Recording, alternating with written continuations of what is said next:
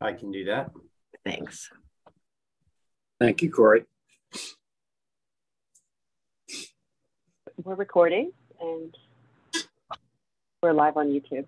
All right, great. Good morning and welcome to the September 20th, 2022 public hearing and public meeting of the Landmarks Preservation Commission. We'll begin this morning by taking attendance, and I'll ask our General Counsel, Mark Silverman, to call the roll. Mark. Chair Carroll. Here.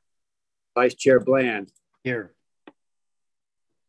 Commissioner Shamir Barron. Here. Commissioner Chapin. Here. Commissioner Chen. Commissioner Devonshire. Here. Commissioner Goldblum. Commissioner Gustafson. Commissioner Jefferson. Commissioner Lutfi. Commissioner Holford Smith. Here. All right. Good morning again and welcome again to the September 20th public hearing and public meeting of the Landmarks Preservation Commission. We will be holding a number of different types of items today. We will first have a public meeting to discuss a proposal to adopt a resolution authorizing the Landmarks Preservation Commission to allow commissioners to participate in public hearings and meetings via video conferencing. This is an item we've already had a public hearing for. And then we will move to the research public meeting agenda, where the research department will propose an item for designation. And then we will move to a public meeting agenda of applications that have for work on designated properties that have already had a public hearing and are here today with revisions. And finally, we will have a public hearing for a series of new applications for work on designated properties. And this meeting is being held via Zoom and live streamed on our YouTube channel. So if you would like to testify on any of the public hearing items, you may do so by joining the Zoom meeting at the estimated time shown on our agenda. And you can always follow along watching the YouTube channel. And with that, I will turn it over to Corey Harala, who will read the first item in. Thank you, Sarah, and good morning, everyone. We'll start today's public meeting agenda with a general business item. This pertains to a citywide resolution, and the proposal is to adopt a resolution authorizing the Landmarks Preservation Commission to hold public hearings and public meetings via video conferencing in conformance with amendments to the New York State Open Meetings Law, Part WW of Chapter 56 of the laws of 2022. And I'll hand it off to our General Counsel, Mark Silverman, to explain further. Thank you, Corey. Commissioners, the resolution before you today would allow some of the commissioners to take advantage of new procedures under the Open Meetings Law that would allow remote participation by some commissioners at future public hearings and meetings. The Open Meetings Law was amended in April of this year to loosen up the requirements for remote participation by members of public bodies like the Commission. As you may recall, previously, commissioners could participate remotely by video conference or telephone, but their doing so had to be advertised, and their locations had to be open and accessible to the public. As a result, it didn't really, generally speaking, not just our commission, but most public bodies didn't utilize these provisions very much. The amendments are quite significant in the sense that they now would allow some commissioners to participate by video conference, not by telephone, but by video conference, provided various requirements are met.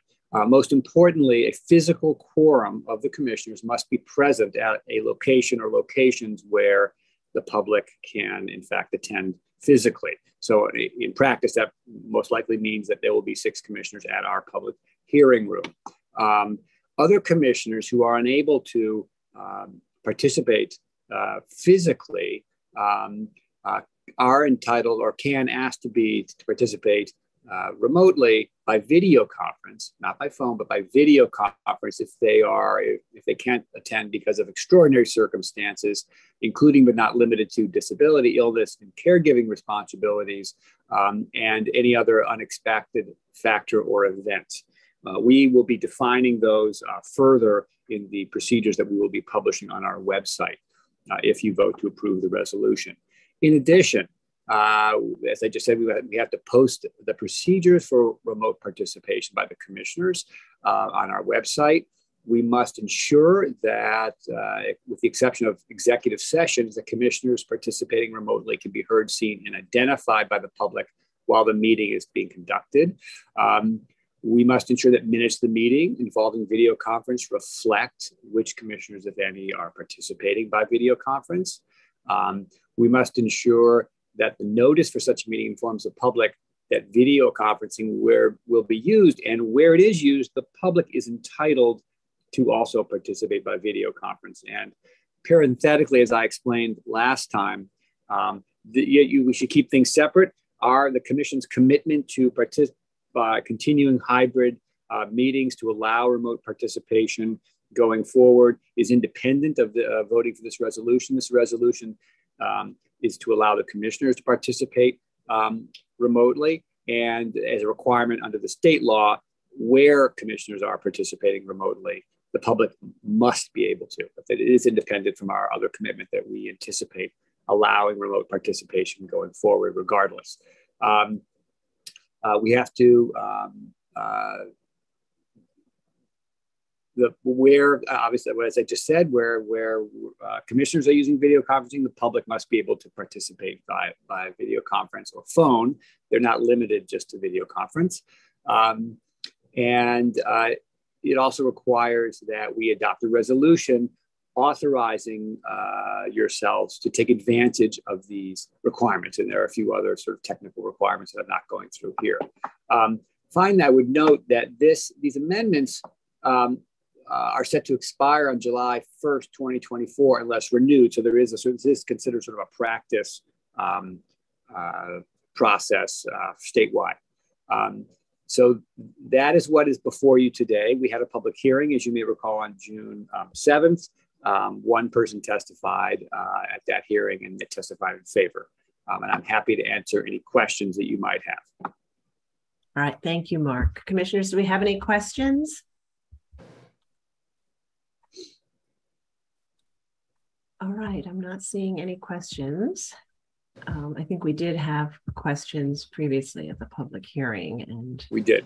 So those questions everyone's questions may have already been addressed. So I'm going to, I think, make a motion that we vote to approve this. So I'll read a motion and ask for a second. And Sarah, yeah. I did confirm that this motion has been put. It's up on the website. The commissioners have seen it. You just need to start from the therefore it is resolved. You do not have to read all of the other stuff because it is quite lengthy before that. But you should read all of the text after therefore it is resolved. Okay. All right. Great. Let me just see. I had it open and now I don't. So bear with me 1 minute.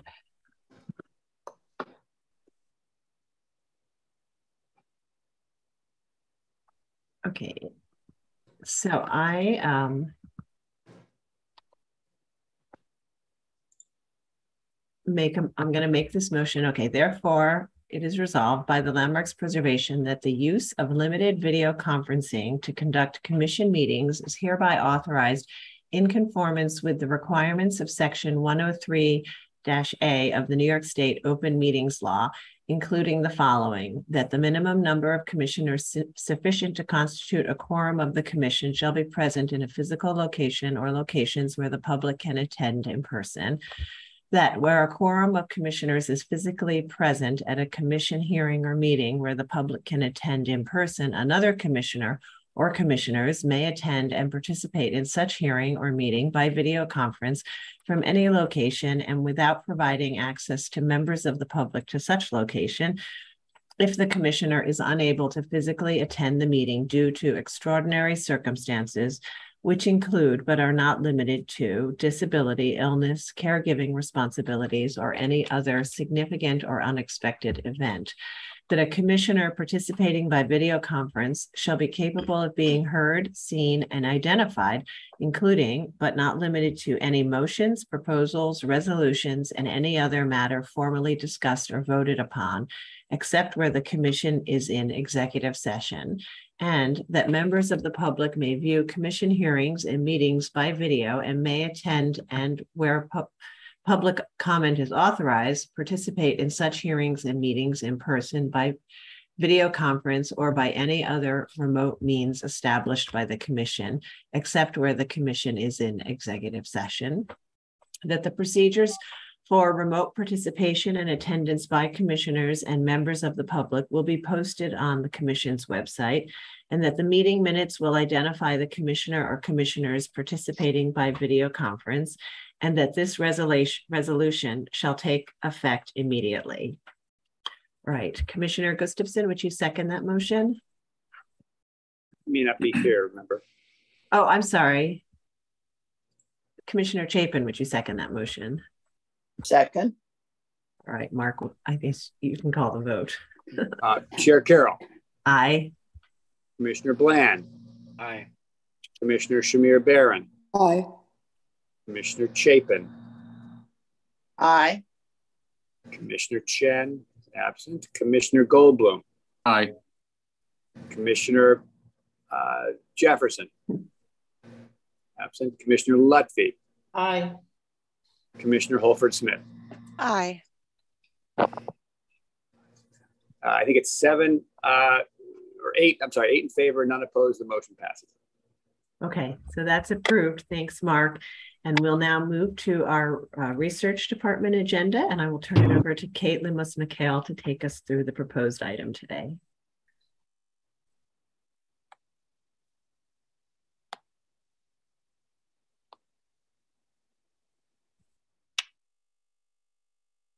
All right. Good morning. Oh, so Margaret, sorry, forgive me. Kate is not here. This is Margaret Herman. She's our Deputy Director of Research. I think many of you have seen her, but in case you haven't, now you have a face to the name. Please go ahead, Margaret.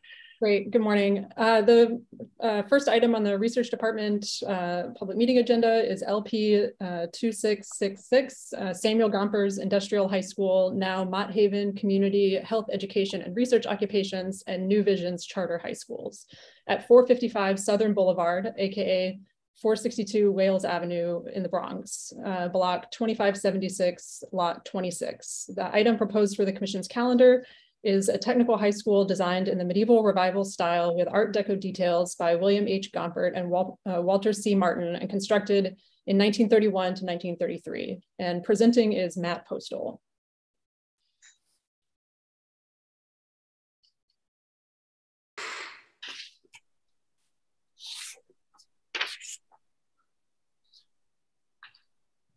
Next, please.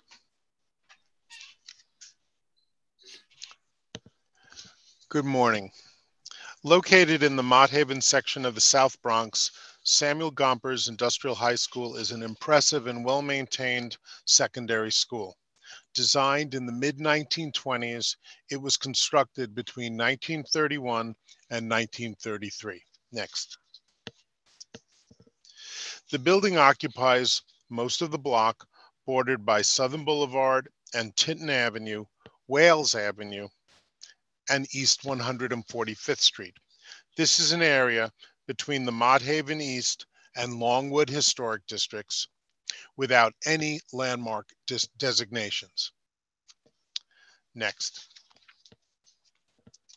Visible from vehicles traveling on the elevated Bruckner Expressway, Samuel Gompers Industrial High School has 2 towers, a square plan with a center courtyard, and elevations clad with various shades of light and dark brown brick. Next. This impressive structure was identified by the research staff of the Landmarks Preservation Commission in a survey of Art Deco style school buildings in New York City, and as part of a general survey of Bronx buildings completed in 2022. Next. Samuel Gompers Industrial High School was originally called Bronx Vocational High School. Many sources credit Walter C. Martin as the building's architect. Research, however, indicates that his predecessor, William H. Gompert, was responsible for the school's distinctive medieval revival design pictured in this slide. Gompers succeeded CBJ Snyder, who served as the Board of Education's architect and building superintendent from 1891 to 1923. Conceived in 1921 as part of a $25 million building program, the design was probably prepared during 1924 and 1925.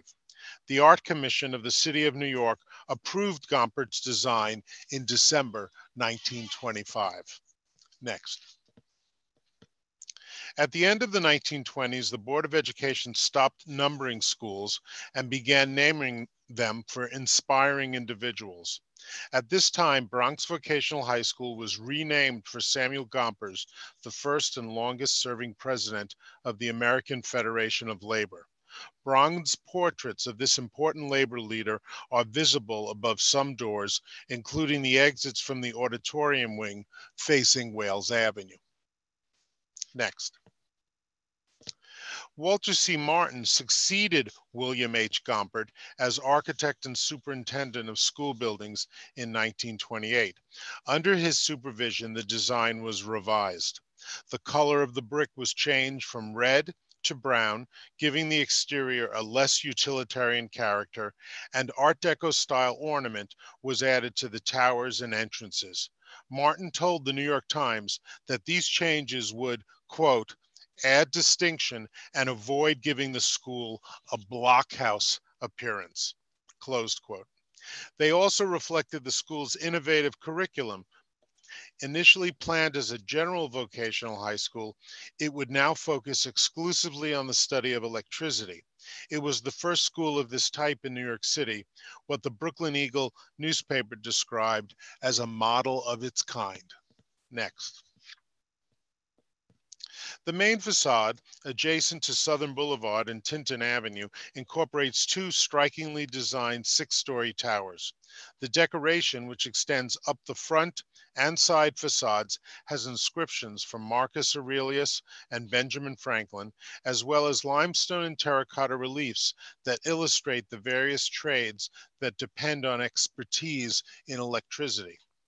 These raised white on brown panels illustrate men working in architecture, aviation, drafting, light, mechanics, motors, science, wiring, and woodwork. Next. Above the three main entrances, large relief panels proclaim the school's purpose. There are two bronze reliefs that depict heroic workers standing in front of an industrial skyline, and that's on the left, as well as limestone panels of the seals of New York City and the Board of Education, as on the right. Next, please. Samuel Gompers Industrial High School for Boys opened in September 1935. The Wall Street Journal reported that it had, quote, one of the most extensive complements of electrical laboratory equipment ever provided for an institution of this kind, close quote. Girls were first admitted as students in the 1980s. The school closed in 2012 and was converted to an educational campus containing three independent secondary schools: Mott Haven Community High School, Health Education and Research Occupations High School, also known as HERO, and New Visions Charter High School for the Humanities, number 2. Next. Since opening in 1935, there have been extremely few changes to the building's exterior. Other than replacing the various entrance and exit doors, it retains its original ornament, variegated brickwork, and arched multi-frame windows. Next. The proposed landmark site does not include the school's parking lot at the north end of the block, adjacent to East 147th Street. And you can see that in the right image. Next, please. Blending medieval revival and Art Deco aesthetics, Samuel Gompers Industrial High School is one of the most unusual and architecturally distinctive public high school buildings in New York City. The research department recommends that the commission vote to calendar it for consideration as a New York City landmark. Thank you. Great, thank you. And I think we do have some questions. Vice Chair Plant, please go ahead. Mute myself. Thank you. My jaw is dropping. I wonder how many of these kinds of extraordinary buildings are still lurking out there beyond our reach. It's extraordinary to see this and to see its relatively intact status. My question is these two distinct towers. I'm wondering if, I mean, it really produces an unusual form.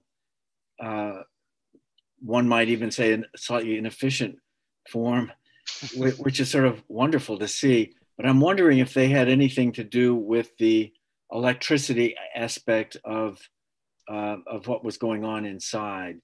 I mean, like elevators or direct current or anything like that. Is there something that produced that you discovered in your research? Not so far, because the design dates to 1925, which was before the Board of Education determined that it would be devoted to electricity. Aha, okay, I see. All right. So anyway, it's a beautiful place. Thank you for bringing it to us. Great. Any other questions? Okay, well, this is great. I mean, as Matt said, the research department identified this a couple of ways and times. The research department has done a fairly extensive study or survey of school buildings throughout the city, and it was absolutely a standout among some others that they had identified. And the research team did a very extensive survey of Brooklyn this past year that included surveying every council district. And this also was a standout among all of the sites that they identified in that survey. And so this property sort of appeared on these two surveys with this overlap, and it led us to prioritize it. And we're really excited about the survey work that we've done, and hope in the near future we'll be able to prioritize some of the other items. But as this one really stood out on two different surveys, the research team is bringing it to us today, and I hope that we can move to vote to calendar it. So Commissioner or Vice Chair Bland, would you make a motion to calendar it? So moved. Thank you. And Commissioner Goldblum, would you second that motion? Happily seconded. Thank you. All in favor, say aye. Aye. Aye. Aye. Any opposed? All right, so the Samuel Gompers Industrial High School is now on the Commission's calendar, and we'll hold a public hearing in the near future for its proposed designation. Thanks very much, Matt and Margaret. And we'll now move to our Preservation Department agendas, and I will turn it over now to Corey Harala, our Director of Preservation, to take us through those two agendas, the public meeting agenda and public hearing agenda. Okay, thanks. And yes, we'll start today with public meeting item number 1.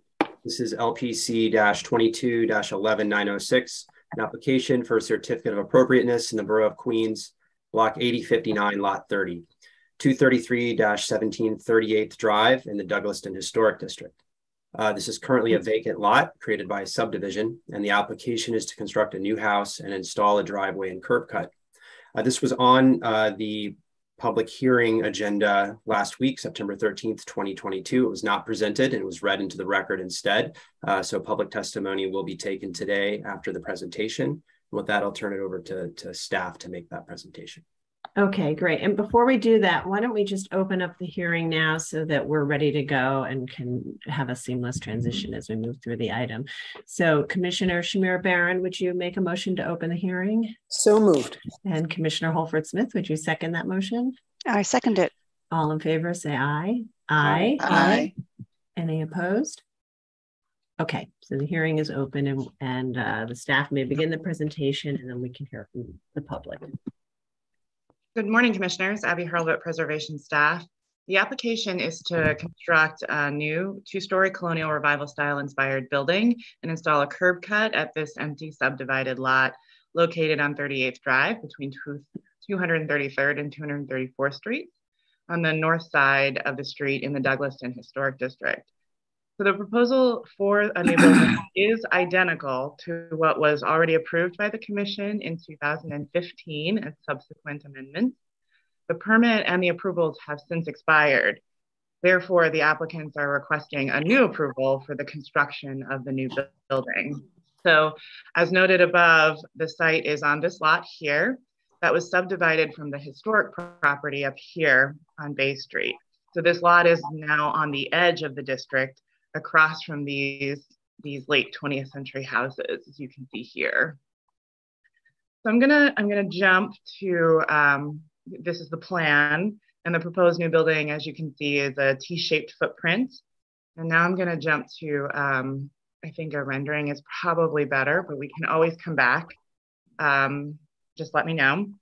But basically the proposal is for brick cladding above a stucco clad base and features wood railings, columns, trim, wood clapboard siding at these pediments, metal clad multi-light windows throughout the building, and an asphalt shingled roof.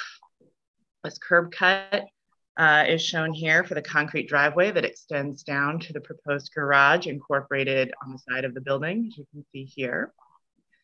And then let me go back to the plans here so you can see, well, the elevation. You can see here's the front elevation here, these side elevations. And then of course, here's the rear with the and HVAC units.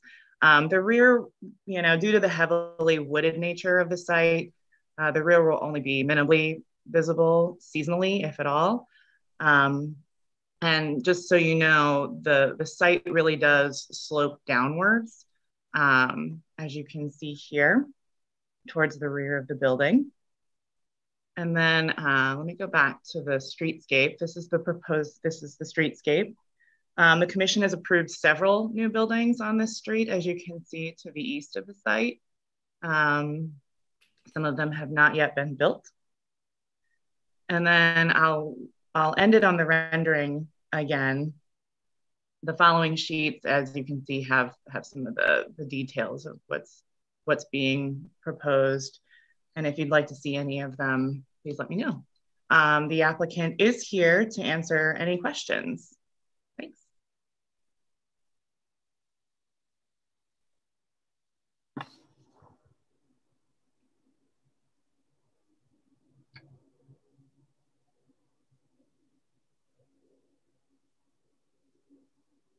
Sarah, you're muted. Oh, forgive me. I'm talking away. I didn't realize, excuse me.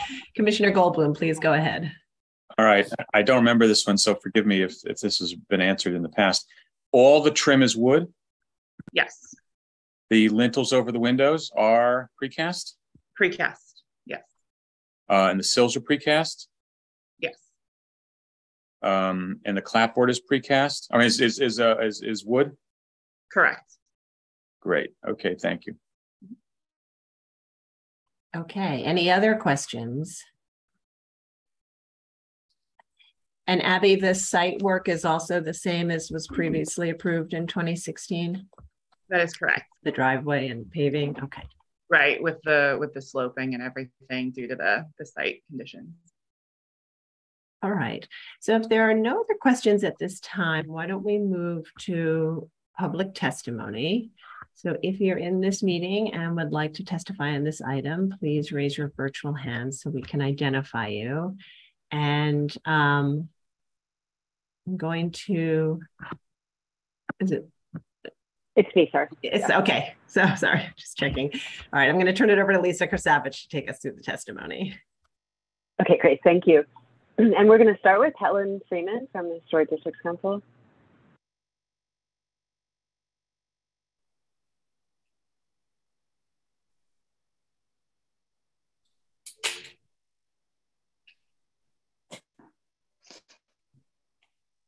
Good morning.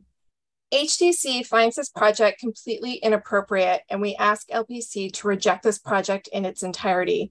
Some of the major concerns our public review committee have are that the proportions are incorrect. There's no hierarchy between floors and therefore no hierarchy between window sizes, and the use of materials is inappropriate. Thank you.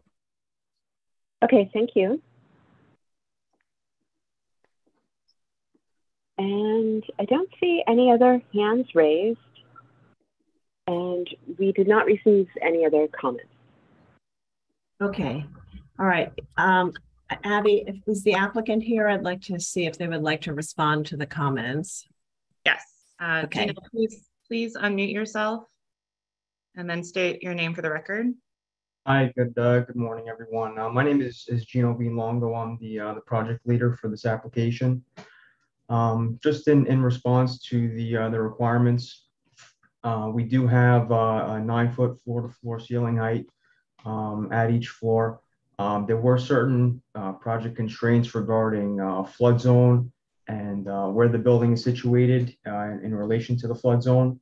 We did try our best to keep the building as low as possible, but as I said, with the flood zone, it did bring the first floor elevation 2 feet higher than we would have liked.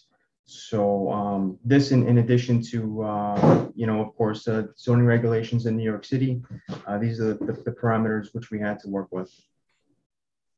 Okay, so do you want to go back to the rendering or the elevate? Yeah, there we go. So, and I think that, as I recall, last time we saw this, we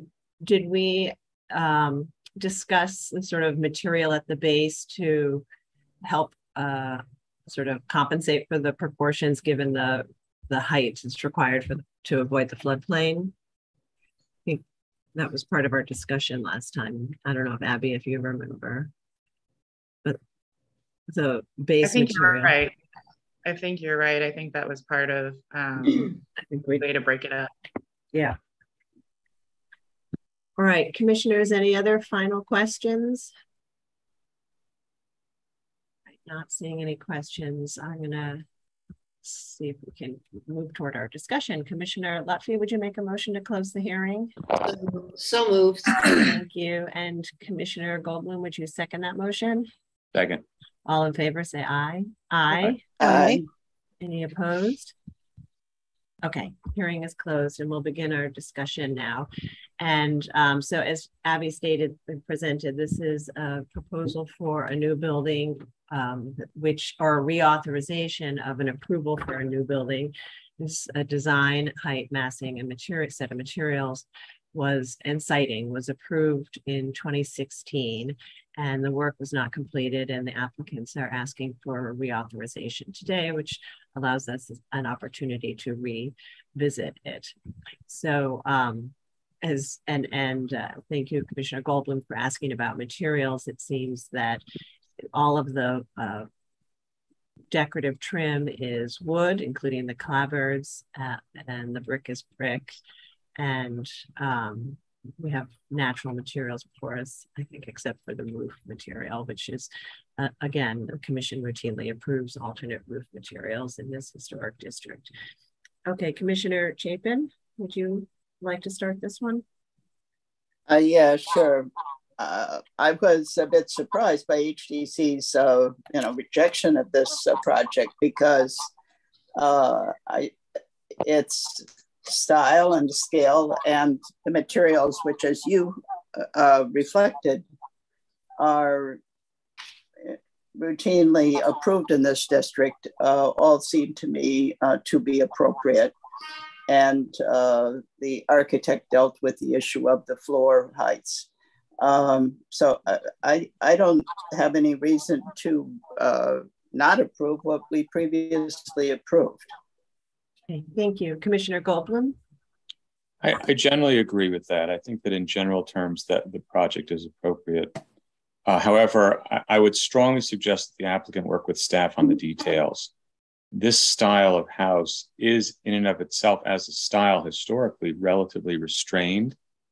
And therefore the difference between a restrained and correct version versus a developer knockoff, it's very thin. So some things that I would ask the staff to work on with the applicant are the lintels over the windows, which are out of a can.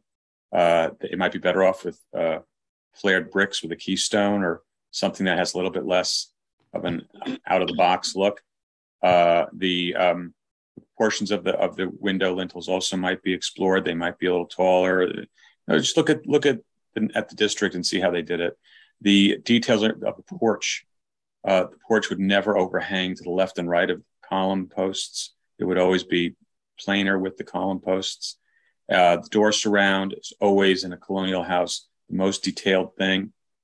It would have capitals on the pilasters, and it would just be a little bit more decorative. And the project is almost there, but it does need to be worked on with staff, and staff can help the applicant with that. I would also suggest that you might consider a stone veneer for the base, or I don't know, something that stucco looks to me a little peculiar in terms of its visual weight under the brick. Okay, thank you. Commissioner Devonshire? Yeah, I agree with Commissioner Goldblum completely. Perhaps one of the treatments to the stucco could be scoring it so that it at least looks like stone. But the real secret here is in the details, and it's not there yet, in my opinion. Okay, thanks. Commissioner Bland?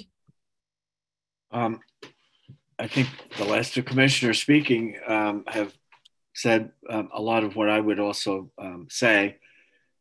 This is certainly not my design vocabulary, so I'm not an expert here, but I think we've heard good suggestions. It seems to me one thing that my eye says is that the first level windows are too small, not high enough.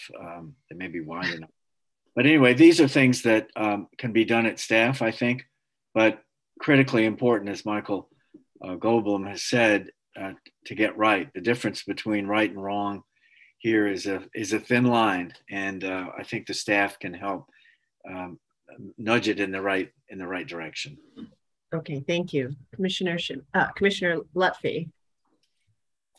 I agree with my fellow commissioners. I think we did approve this, and I think it's on the right path. It does need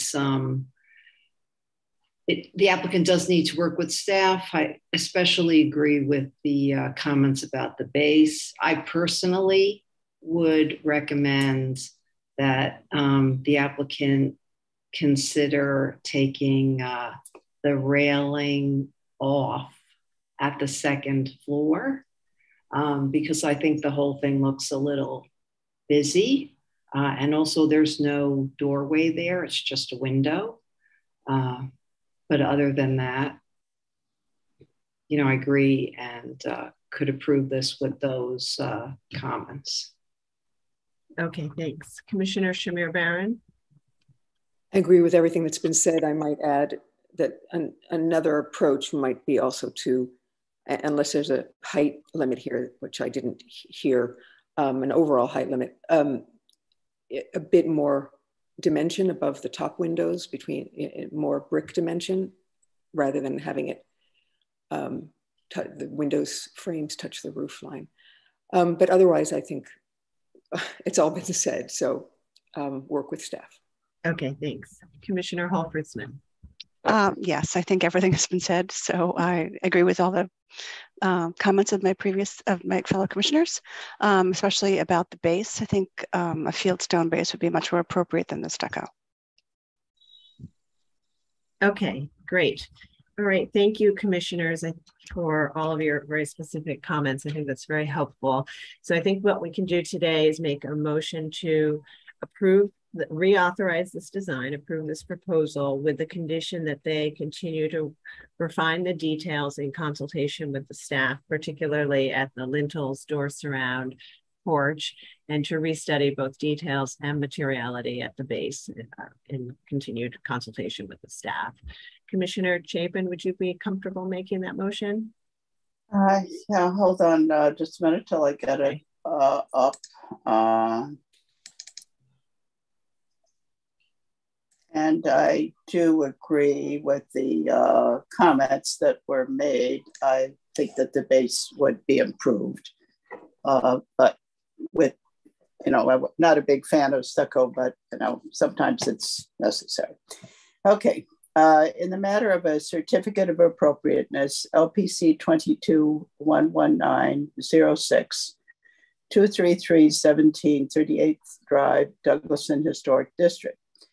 A vacant lot created by a subdivision. Application is construct a new house and install a driveway and curb cut.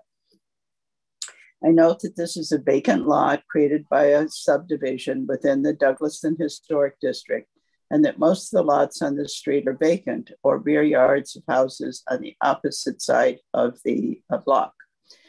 I recommend approval with modifications, finding that no significant landscape features will be eliminated by the construction of the proposed house, that the footprint of the proposed house will cover less than 30% of the lot and will not overwhelm the site, that the overall massing, height, and level of ornamentation of the house will be consistent with colonial revival style houses within the district and harmonious with neighboring properties within the streetscape, that the T-shaped massing of the house, use of a cross-gabled roof, and division of the facades into a main brick-clad portion above a stucco-clad base will help the house to closely recall the massing of colonial revival style houses, that the materials of the house will be in keeping with materials historically used in colonial revival style houses commonly found throughout the district, and the proposed color palette will be unified, compatible with the building design and in keeping with finishes found throughout the district, that the symmetrical arrangement of the facades in conjunction with use of classically inspired proportions and details for the entrance, portico, windows, lintels, and pediments will further help maintain a unified design which is compatible with the district, that the presence of a garage on a secondary facade in a subordinate location within the mass of the house will be consistent in placement of such features at modern homes throughout the district, that the garage entrance will be simply designed, modest in size, set toward the back of the house and partially obscured from view from public thoroughfares by the existing terrain, helping it to remain a discrete presence. That the driveway and curb cut will be typical in size and placement in conjunction with the regrading of the site, and proposed plantings will be well integrated into the overall design of the site, and that the rear deck and HVAC equipment will be moderate in size and discrete in placement at the rear of the building and will only be minimally visible from a public thoroughfare. However, the applicant should work with his staff regarding the placement of the columns on the front porch, the details and proportions of the windows and lintels, and the materials utilized on the base. Did I get everything? Sarah, we can't hear you. No. Sorry about that. Thank you. Yes, you got that. And so it's really, revising the details, particularly at the lintels, the door surround, the porch, and the details, door surround, and the materials and details at the base. Okay. And Commissioner Goldblum, would you second that motion? Second. Mark, will you call the vote? Chair Carroll. Aye. Commissioner Bland. Aye. Commissioner Shamir Barron. Aye. Commissioner Chapin. Aye. Commissioner Devonshire. Aye. Commissioner Goldblum. Aye. Commissioner Lutfi. Aye. Commissioner Holford Smith. Aye. With 8 in favor, none opposed, the motion passes. All right, so that's approved with the condition you continue to refine the details with staff, and we'll now move to the next item. Okay, the next item is public meeting item number 2, LPC 22-11753. This is an application for a certificate of appropriateness in the Borough of Queens, Block 8040, Lot 1, 108 Shore Road in the Douglaston Historic District. This is a colonial revival style freestanding house with attached garage designed by AP Wolpart and built in 1920. And the application is to alter and enlarge the house. This was also on last week's agenda, September 13th, 2022. It was not presented and was read into the record. So we'll be seeing it today for the first time. Okay, great. So we'll open up the hearing so that we can also review this one in a seamless manner. Commissioner Lutfi, would you make a motion to open up the hearing? So moved. Thank you. And Vice Chair Bland, would you second that motion?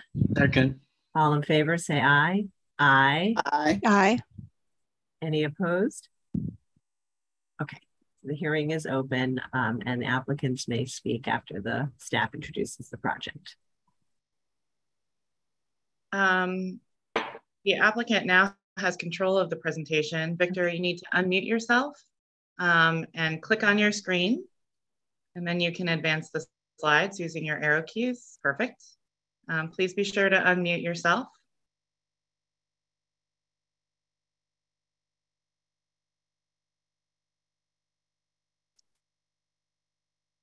Okay, why don't I stop the remote control so that you can unmute yourself?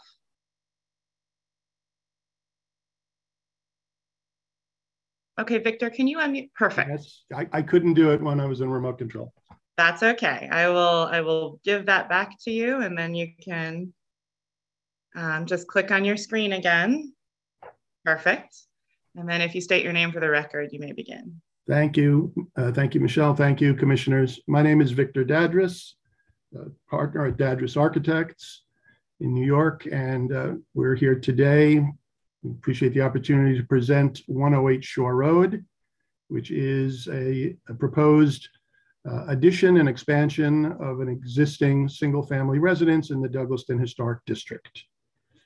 Now,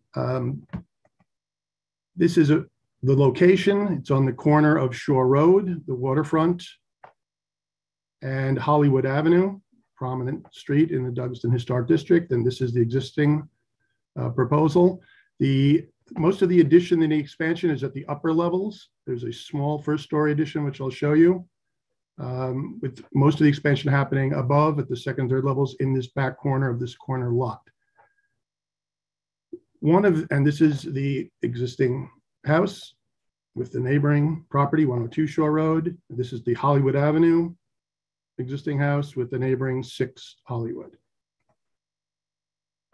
Probably to start with, the biggest, or sort of the most important issue to discuss first is this property, this building, this house was incorrectly listed in the designation report as a 1920 house designed by a certain architect for a certain owner, and that is just not the case. Research is clear on that. We work very closely with the Douglaston Little Neck Historical Society. We've discussed this with CB11's Landmarks Committee, with the Historical Society, et cetera. This building was actually built in 1955, or actually designed and approved in 1955 and built right after that. So this should be considered not a contributing structure as it is in the designation report, but as a non-contributing structure, due mostly to the fact that it was not built in 1945 or earlier, which is the primary criteria. We also contend that there's nothing that distinguishes 108 Shore Road, which was built after 1955, either architecturally or culturally, as significant for its time or in any way representative of the significant architecture of the post-war era in Douglas Manor. Quite honestly, it just does not rise to the level of historic contribution, besides the fact that it's incorrectly designated. Here's the designation report. It states 1920. That is incorrect. This house was designed and built after 1955. The architect was not A.P. Wolpart. The owner was not A.L. Daniels. This is a tax photo. There's incorrect information here. I believe here they're saying it was built 1930, estimated, also incorrect. This is the actual plot plan by architect Carl Salmonen in 1955. This is the house that exists currently and has always existed on this site. Previous to this, there was no house on this site. And I'm going to show you that. These are the architect's elevations. These are the exact elevations that we are now renovating and expanding. The floor plans, I can spend time on these if you want, but I'm moving along. This is a Sanborn map, the corrected Sanborn map from the 1930s. This is the site. These are the neighboring houses that I just showed you. 102 Shore, 6 Hollywood. The site was empty, it was vacant. This is on the website, the tax map photos. You can see with the dots, you can access tax map photos. There is no dot on ours because there is no tax map photo because there was no house there. This is 102 Shore Road's tax map photo from the 1940s. And I show this because you can see there is no house on this lot. This is a current photo. There's the house on the lot. Moving along, these are the context. This is our site. This is the existing structure, the existing house on Shore Road, on Hollywood, the neighboring properties on Shore Road and on Hollywood. And in the neighbor, you can see a mixture of colonial revival, stucco, both historic and current, or shall I say, more recent structures. These are 4 houses that were built after 1945 that the commission did think were significant. Many of them had historic predecessors and additions were added to them. And they were deemed to have historic and contributing value. These are houses built after 1945 that we identified that the commission said did not have contributing or historic value. And we find that these are very similar to our house, our structure, our residence. And these were not deemed to be contributing, immediate neighbors of our property. So getting back to, this is the Shore Road facade. You can see it's a sort of brick, bay windows, non-authentic shutters. Sorry. The 3 other elevations, the rear elevation. And these are some of the features, several of which we are keeping. We're keeping the sort of garage, breezeway, actually most of this Hollywood facade. We're keeping the brick chimney. We're keeping the brick and slates walkways, and we're keeping the mature vegetation that was mentioned and might have value in terms of, this is a landscape plan we were asked to create, where we are keeping the mature vegetation throughout the property. There's actually very little expansion of the footprint. I'll show you that in a moment. Here it is. We're actually only a few percentage points of coverage, both existing and proposed, and we're actually below most of the surrounding properties in terms of lot coverage, and we are not really looking to expand that much. This is the existing survey. Again, this is the exact house that was built in 1955. This is an existing and proposed site plan. The expansion in terms of site is the rear corner here. Right now is a small collection of young and small birch trees. This is where we will build a small footing. We're not expanding the cellar level. Also in the front, there's a 2nd floor metal balcony. The client and our proposed design are proposing a more architectural front porch and facade proposal addition. Just very quickly, diagrammatically, the cellar floor not being expanded at all. It's existing and it's going to remain. The footprint remains. This is the expansion at the 1st floor level. It's basically a larger kitchen. The client is a noted international chef. The 2nd floor basically extending over that addition and part of the garage and the breezeway. And the 3rd floor, which is also expanding out over for a family room and space underneath the 3rd floor expansion. Here's that first cellar level, no expansion. 1st floor, just a footing. There's not a basement here. It's not excavated.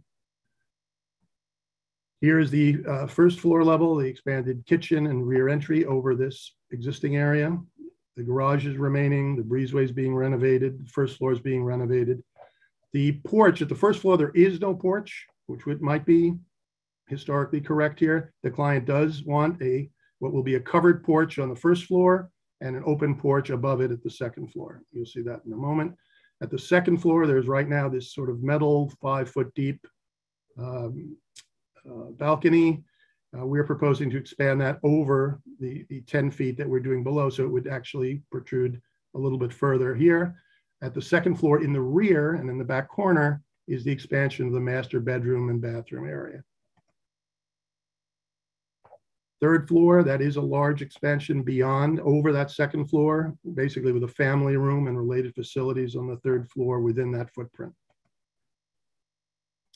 And the roof line is expanding back. We have gables and we are adding a dormer to the front of the house, which currently does not have that.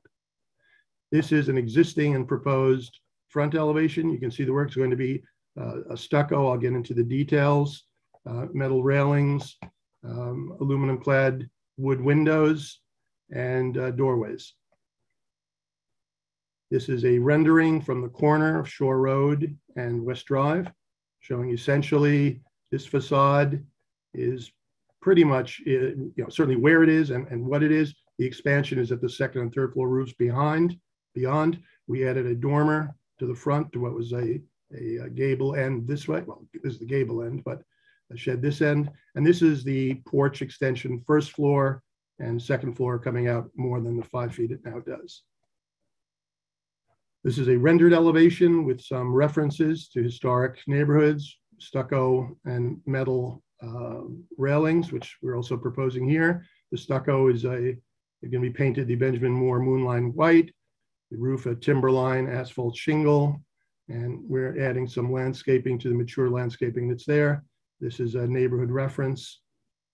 This is the south elevation, basically the extension over the garage and in this area that we're filling, and the porch to the front and the covered way to the front.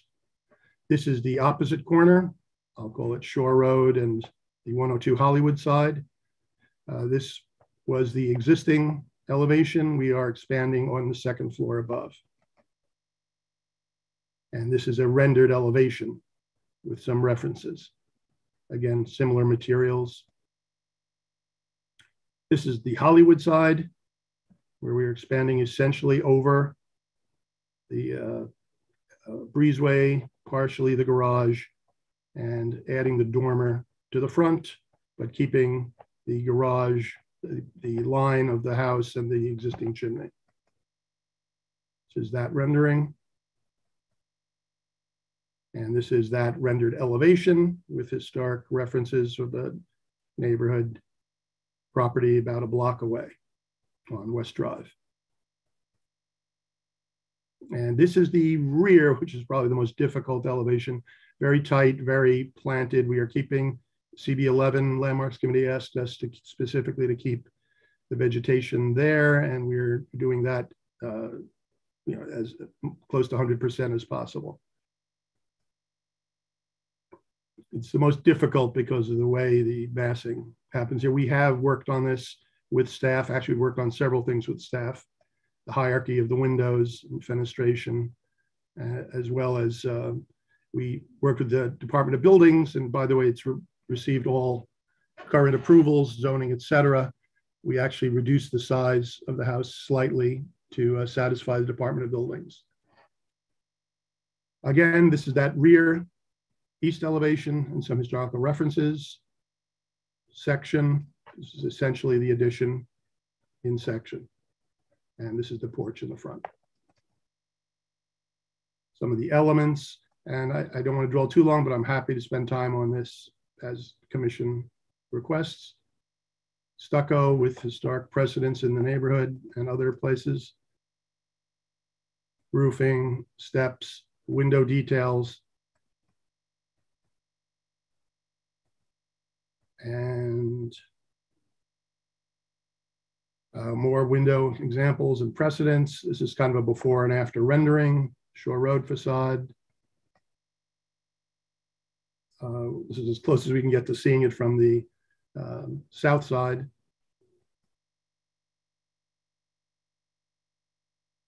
Sliding over to the corner of Shore and Hollywood, the Hollywood straight on elevation. This is with the context of the neighborhood. We have kept it so that it is not larger or taller, or we think out of context with the neighbors. This is 102 Shore Road.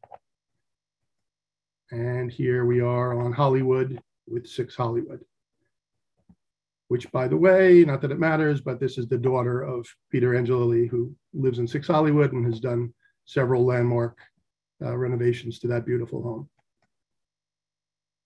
And that's it. I appreciate, we've worked with staff, we've worked with DOB, we've worked with Douglas and Little Neck Historical Society, and we look forward to working with the commission and staff to make this the best it can be.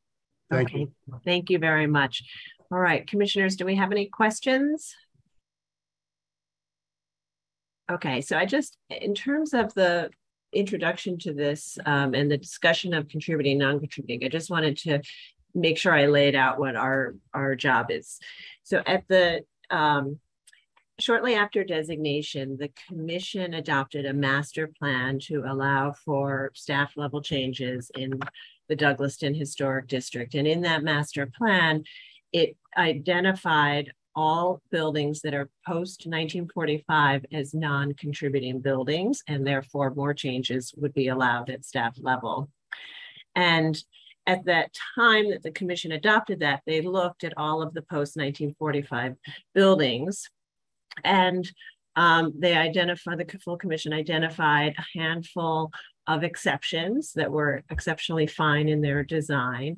And so those are identified as exceptions to the otherwise general blanket rule that everything post 1945 is non-contributing. This building would not have been reviewed as part of that process because it was misidentified in the designation report as being built in 1920.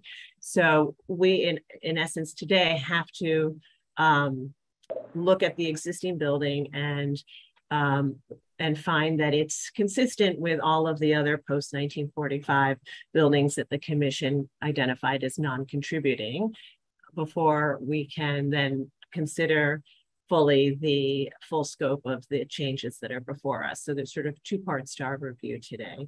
So if there are any questions about that, I'm happy to answer. Mark Silverman can also help answer some of those questions. But otherwise, why don't we move to public testimony? And if you're in the meeting and would like to speak on this item, please raise your virtual hand so we can identify you. And I'll turn it over to Lisa Savage to take us through the testimony. Okay, thank you. And I see a couple hands raised. I'll start with Helen Freeman, Historic Districts Council.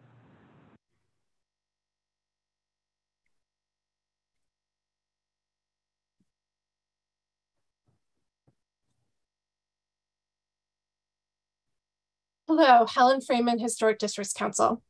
HDC has no issue with the proposal to extensively renovate or add on to the structure. However, we find the proposed design to be too large and not appropriately detailed. Our specific comments are as follows. 1, the roofline extension is too massive. We recommend that the roofline be pulled down to the floor level of the attic so that this is in scale with the neighboring historic houses. The ridge height is acceptable. 2, the addition of the 3rd floor makes the 2nd floor look out of proportion and too tall for the rest of the structure. 3, the new roof gable and the east elevation is out of character with the proposed alterations of both the main shore road and Hollywood elevations of the house and of historic houses in the district. The roof slope must be increased and the roof line and eaves brought down to the 3rd floor level to make the proportions work. 4, the proposed changes to the garage at the Hollywood Avenue facade do not work. The gable looks as if it was tacked on as an afterthought. The garage doors should be divided and carriage style doors used, or a simpler door should be employed. 5, the new front porch is massive and the large stuccoed piers supporting the porch deck are inappropriate and out of scale with the house. A wood porch with more delicately sized members and trim would be more appropriate. Thank you. Okay, thank you. And next we have John Graham.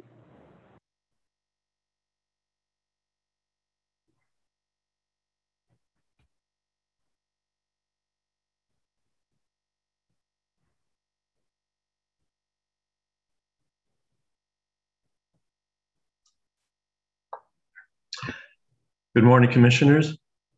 John Graham for the VSNY. The Victorian Society in New York cannot support the proposed alterations to the house at 108 Shore Road. The existing house at 108 is a graceful interpretation of the colonial revival style. The work you are being asked to approve would result in a structure which is large, bulky, and devoid of any relationship to the historic houses which give Douglaston its character. It would be almost the perfect definition of a no-style building. These applicants need to walk the area and study the photos of the well-detailed houses they've included in their presentations. The architects for those buildings used carefully designed historic elements which added variety, visual interest, and a sense of scale to create the cohesive neighborhood we see today. That's what these architects need to do before any work can be approved. We are asking you to take no action today and to instruct the project architects to restudy the district and the existing house, review ways to salvage historic material or devise new detailing in keeping with the district, reduce the building's mass, drop its roofline, and return with a revised proposal which reflects the character of the Douglaston Historic District. Thank you, Commissioners. Okay, thank you. And I don't see anybody else with their hand raised, but I would note that we also received a letter from Community Board 11 and their Landmarks Committee unanimously approved the project, but asked for protection of trees on the property to protect them from damage during construction.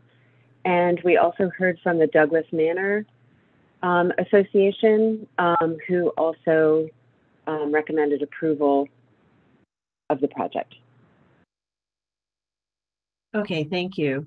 So, Mr. Dadras, would you like to respond to some of the comments we've heard? We've heard very specific comments about details and proportions. And so Yes. we'd like to address those, yeah. Okay, yeah, we hear the comments.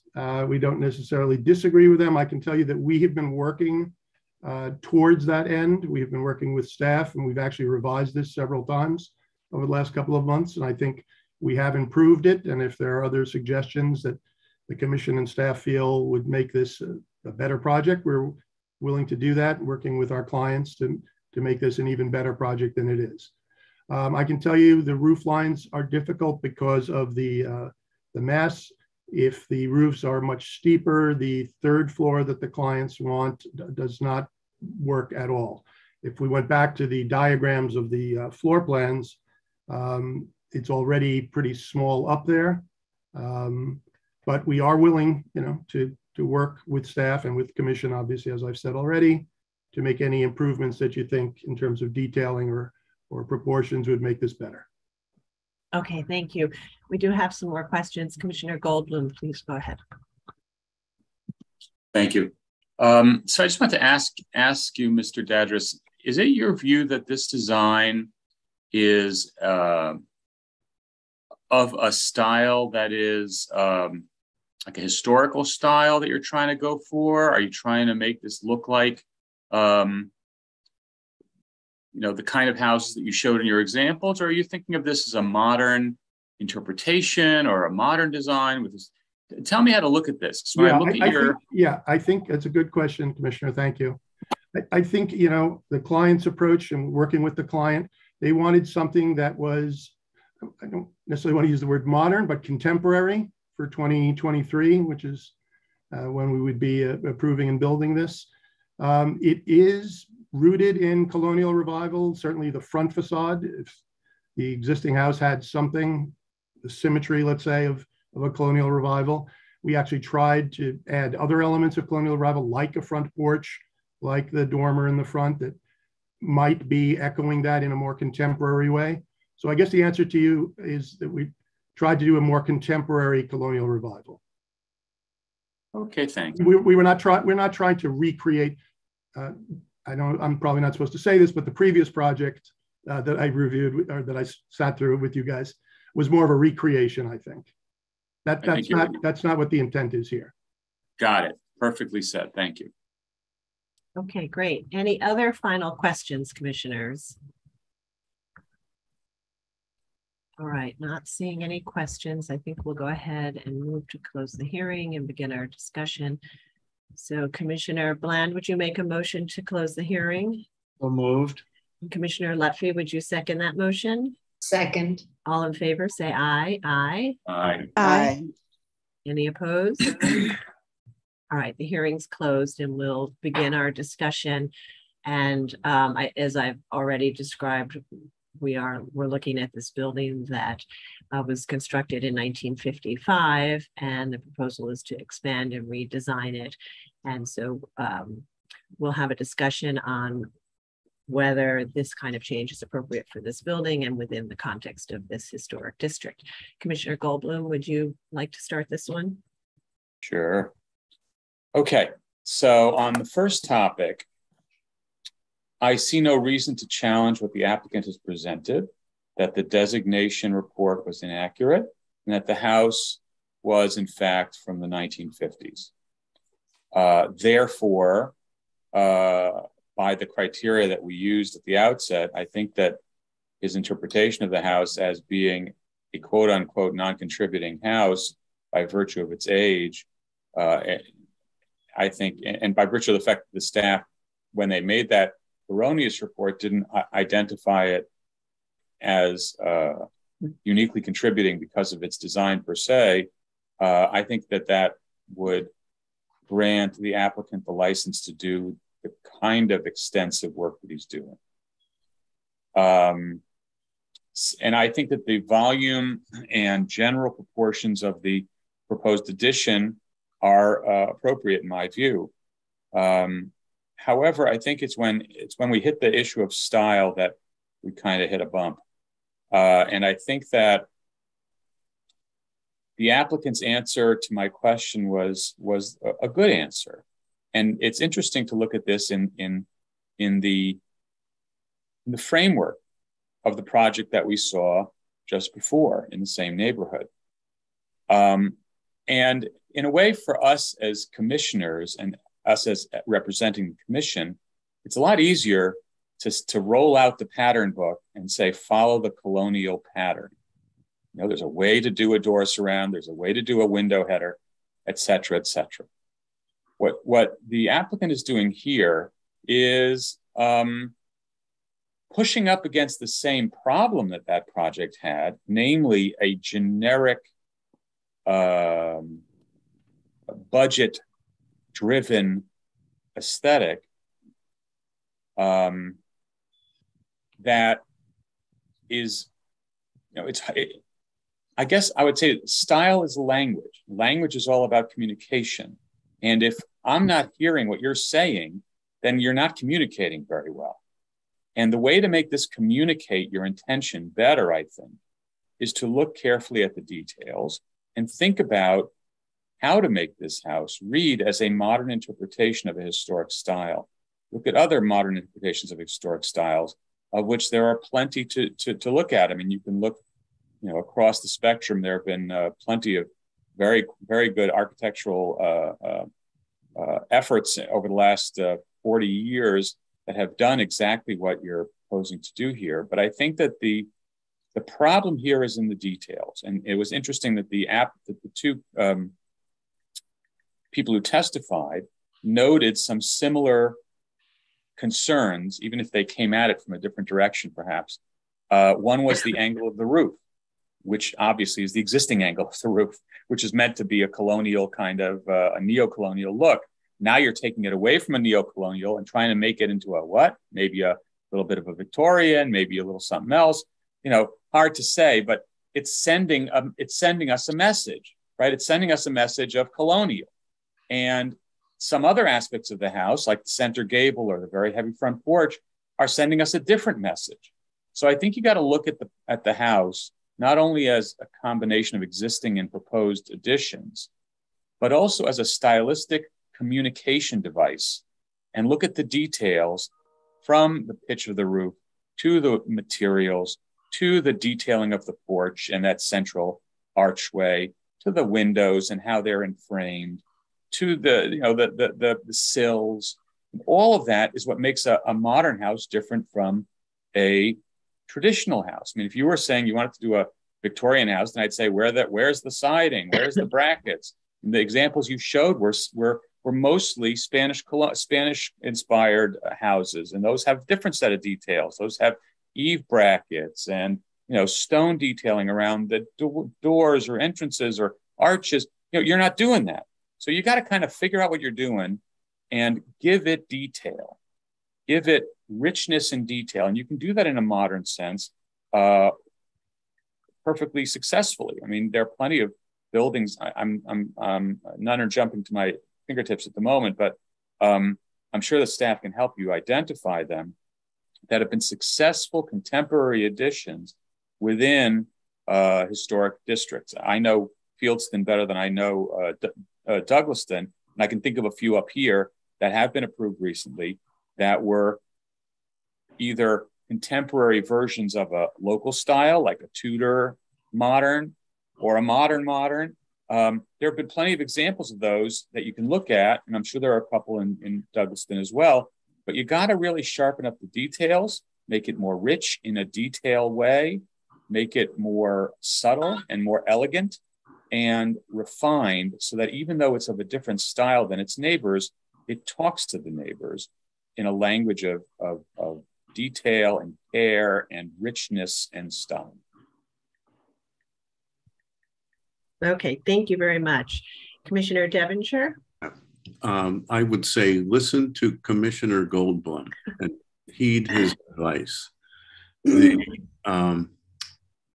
My visceral response to the rendering on the right is because of the raising of the mass, it appears that what you have created mass-wise is almost a Gothic revival farmhouse in the Midwest somewhere with that central gable. And like Michael said, the language isn't really speaking to me in that way. And it's certainly not apparently what you're intending. Above and beyond that, the porch that has been tacked onto the front of this thing, and I apologize, it evokes for me a suburban shopping mall storefront, sort of generic, massive carbuncle on the front of that otherwise relatively delicate building. And so my gut feeling here is that you need to go back, you need to really discuss with staff what's going on here. That front thing has to disappear and be much more refined in order for me to say that this is appropriate. Okay, thank you. Vice Chair Bland? Wow, there's a lot to already hear just with two commissioners speaking. But Michael Devonshire nailed it for me. This is a Gothic revival cottage. Just step back from it, blur your eyes a bit, and you could see Downing or somebody like that. It's a little Lyndhurst or something like this. And that could be a beautiful and appropriate kind of model to take. But I didn't hear the architect describe it like that at all. So I think I do believe that this can be done. In other words, the current house can be manipulated in such volumetric ways to create a wholly new approach. That's going to be acceptable as a concept, as long as we get the the articulation much more clearly defined and elegantly detailed. So again, I don't need to pick it apart. I just think I blur my eyes. I look at that big porch and you can see Gothic revival written all over it, the gable front. I'm not sure this is what this client or this architect wants to do, but that's how I'm seeing it. And if that's something that can be done, it's one of my favorite styles, I must say, of the 19th century. So why not? In any event, it has to be pushed in some direction with details that make sense. It's not there now, but it could become there with better detailing and a better description of what is intended. Great, thank you very much. Commissioner Lutfi. Yeah, the two Michaels and Fred have made some very important comments that I agree with.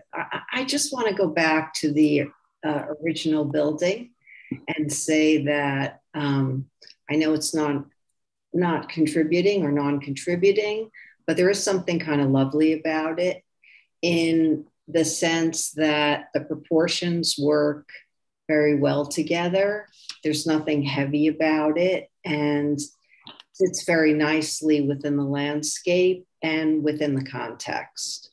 So I'm fine with this not being a contributing building, but I do want to say that there are aspects of it that I truly do appreciate.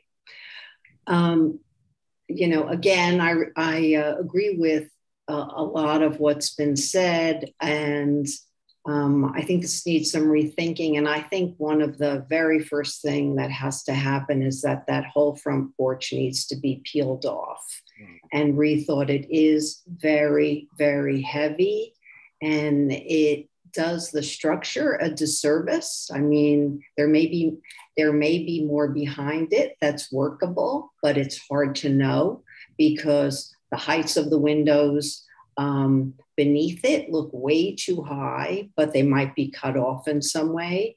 And you almost can't tell what's there. So I would peel it off and restudy it, in addition to looking more holistically at the entire shape and the windows. I also think, I don't think that I agree with Michael Goldblum that we don't have to go back to make this building look like exactly what's there in the district, but it does need to sit here and sit well within the context and not stick out like a sore thumb. And I do think it would be nice if the applicant thought about using some natural materials in here, like stone. And is there an opportunity for wood somewhere or something to give this, to prevent this from looking too austere?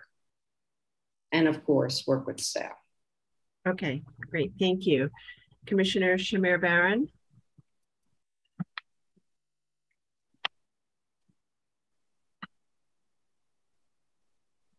I have a really tough time with this because I just don't know what the constraints or criteria should be. And so, I mean, if there were criteria, it would be to identify what the broad features of the historic district are, and to make a case for why it is that this new proposal relates generally to the district's character, and obviously underscore the fact that the building that exists was not contributing, even though it is nice and interesting in its own right. So, so I think that there is something about the massing of the proposed project that actually, while some of its details may not be ones that I find compelling, that the massing is actually one that does relate to something having to do with scale in the district. And based on that, I actually think that, so if I define that that's kind of one criteria that might allow for it to relate, I think that, as others have noted, perhaps with some refinement, I think I can almost approve it as it's presented, because we have to settle somewhere. I mean, alternatively, they have to go completely back to the drawing board, and I don't myself feel that I think it's appropriate to give them design instruction in detail. So I am tending towards finding what is being presented generally to be almost appropriate. Okay, thank you. Commissioner Holford Smith. Yes, well, this is a difficult one. I agree with pretty much all that has been said before. I do think that this could be a more modern-ish contemporary version of a revival style, but that it's not there with its details or proportions yet. Rather than repeat what's been said before, the one thing that that sort of stands out for me is what seems to be like this plinth they've created that takes the porch and wraps it around the building.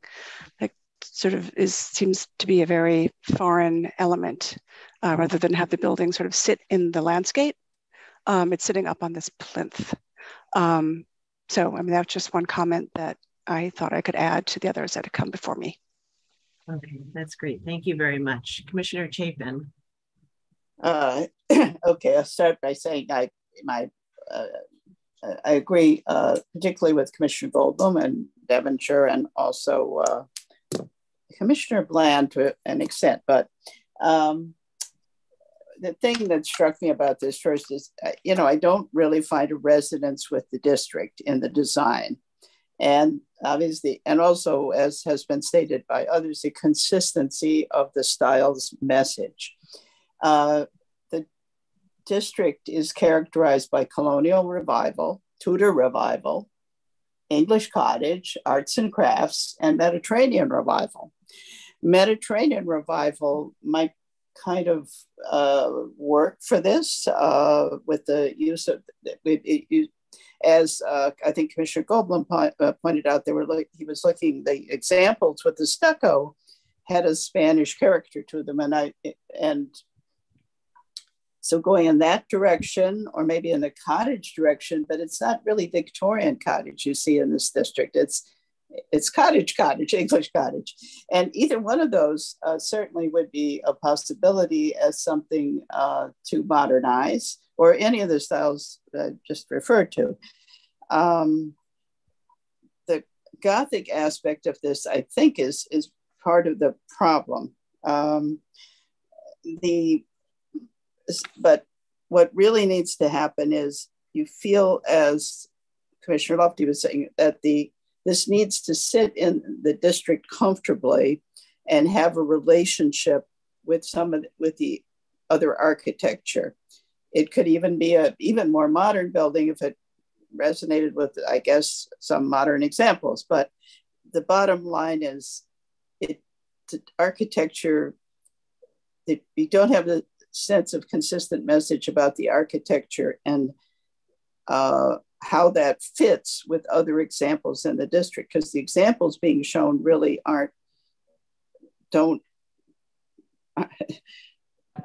go with this example that's being presented to us. I do think the volume is okay. I do think they can extend it. Particular things that I found troubling were, like other commissioners, the porch, which seems very heavy, the garage and the way it fits into the addition. But, you have to come back to the base issue, which is, what is the character of this architecture here?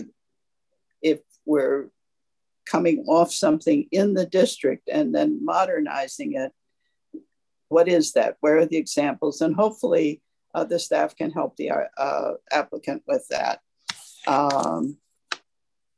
And I hope by changing details they can do that, but I'm not sure, because I feel that it's departed a lot from an architectural example one could find in the district. So I hope I'm being helpful. Yes, that was very helpful. Thank you. Okay, so I think where we are today is we have a general consensus that the building can fit within the group of post-1945 non-contributing buildings. However, we've noted some notable nice things about proportions on the existing building. And but that conceptually the idea of enlarging and redesigning it would be found appropriate, but that the applicant has to really focus on the particular style, and even if modernizing or doing a contemporary version of that style, and really study the details and proportions and think about how that would apply in a very specific sense to setting and sense to this building so that it fits comfortably within the context of the historic district and speaks to its neighbors on either side. So we'll take no action, and we'll ask the applicant to continue to work with the staff as they study some of the designs and styles in the district and think about what their approach will be, and if they want to continue to think about a contemporary version of that, how to study those details and employ them in a new design that you can bring back as soon as you're ready, and we'll review it in the future. So we'll take no action today, and we'll move to the next item. Thank you. Okay, the next item is public meeting item number 3, LPC 22-08731, an application for a certificate of appropriateness in the Borough of Brooklyn, block 5739, lot 1. 6301 12th Avenue, aka 6301 to 6323 12th Avenue, 1202 to 1216 63rd Street, and 1201 to 1215 64th Street, the Angel Guardian Home Individual Landmark. This is a Renaissance Revival Beaux-Arts style orphanage building designed by George H. Streeton and built in 1899 with additions built circa 1910. The application is to remove religious iconography, including crosses and stained glass, replace entrance infill and windows, construct a rooftop bulkhead and courtyard additions, install rooftop mechanical equipment and railings, modify and remove ironwork, install a fire stair and ramp, alter the hardscape and boundary walls, and install signage and light fixtures. This was last presented at the public hearing of August 2nd, 2022, and no action was taken at that time. We'll now turn it over to the applicant after we open the proceedings. Okay, thank you very much. All right, commissioners, we're just going to have to make a motion to open the proceedings. So Commissioner Halford-Smith, would you make a motion to open the proceedings? So moved. Thank you. And Commissioner Bland, would you second that motion? Second. All in favor, say aye. Aye. Aye. Any opposed? All right, the applicant may speak now as they present them, and they can present the revised changes. Thank you, Chair Carroll. Thank you, commissioners, for asking us back to this public meeting. I'm Harry Kendall with BKSK Architects. I'll be assisted in this presentation by my colleagues, John England of BKSK Architects and Yakov Rothman of BDF Design. We've worked together to make changes that were suggested, and we thank the commission for a productive discussion in the last public hearing. I'd like to especially thank James Rosiello and Carolyn Kane-Levy, and by extension, the senior staff and Chair Carroll for working with us over the last month and a half. Some of you may remember Yeshiel Siegel's lovely introduction to Gur Yeshiva and its mission, where he spoke of them as having a culture of kindness. I think I would like to add that, and I hope the commissioners agree, that their leadership has also demonstrated a culture of thoughtful decision-making in the last month and a half. As questions been posed about maintaining a balance between their responsibility to maintain the building's historic integrity, for them to meet their budget, and for them to ensure the safety of their students. So we'll address the outstanding issues, I'd like you to keep all those concerns in mind. Next slide, please. On the right, we see essentially the 7 issues that we took from the discussion during the public hearing. The first 3, the elevator bulkhead, the front planting and play surface, and the signage, are the sort of big 3 that we will treat in the forthcoming slides. And the other 4 items, the change to the entrance doors, attention to the copper elements, lighting and security equipment in the front yard, especially, and on the facades, and the future of the stained glass windows will also be discussed. They're sort of interwoven, they're mentioned as they're shown well on the slides, but the first 3 topics sort of begin and end the presentation. There's one more issue that wasn't really discussed, is that as we've had a month and a half to continue to refine the mechanical design, the amount of equipment in the rear yard is expanded slightly. So we'll at the risk of ending with a whimper, we'll show that expansion at the end of this presentation. Next, please. Starting with the elevator bulkhead, on the left, you see what was previously proposed in the middle or toward the right, what is now being proposed. We reduced the height by about 9 feet. More importantly, we've been able to contain what is visible as the elevator bulkhead extension within the slope of the mansard roof and not rising above the top to the gradual hip above. We haven't shifted the elevator location, which was one of the commissioners, among the commissioners' suggestions. The plan works, it's quite a complicated puzzle and it works very well as it is, but by not servicing the partial attic floor, which is perfectly possible in the way we've reprogrammed it so it doesn't require handicapped access. And if it ever does in the future, they can do an internal lift, was a way to completely change the visibility of this bulkhead. So to the left, we see that it was originally proposed to rise 13 feet 10 inches above the where it first penetrated the roof. Now it's proposed to rise 5 feet about. And even more importantly, the visible width is at a maximum 3 foot 3 inches rather than the 11 feet that had been proposed. So that's a substantial change right off the bat. Next slide. So you see on the left the renderings of what was previously proposed, and on the right that the elevator bulkhead is visible. You see the sample photo on the right. It will be a vertically seamed zinc, which will weather to a tone which we think is quite similar to the roof. We've shown it a little different so that you can pick it out in these renderings. As before, there are two rooftop fans that are slightly visible in the shallow hip above the eave. They're a little bit more visible as we reduce the elevator bulkhead, but they still, I think, fit the criteria of being minimally visible.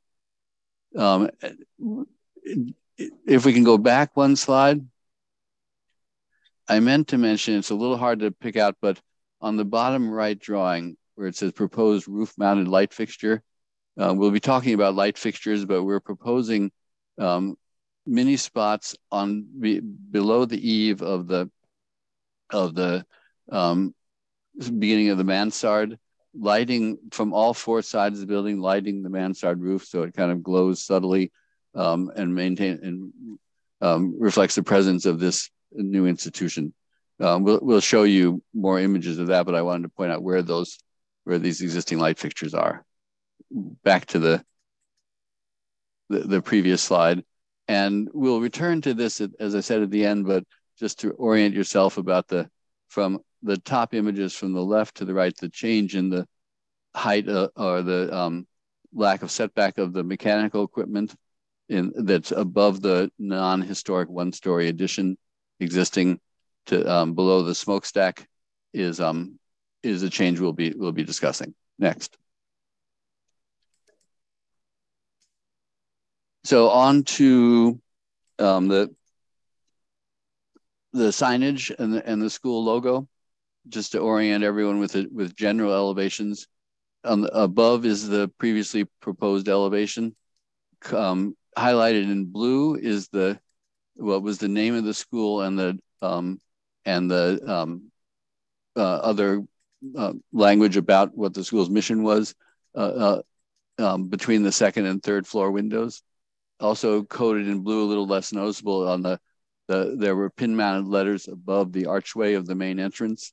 Looking below, the lettering, we'll see a translation on the next page, has been shortened substantially, the same location, and the lettering on the archway has been removed, and we're also highlighting the school logo, which has been enlarged ever so slightly in order to fit over and around the existing terracotta detail and be reversible and attached by concealed fasteners.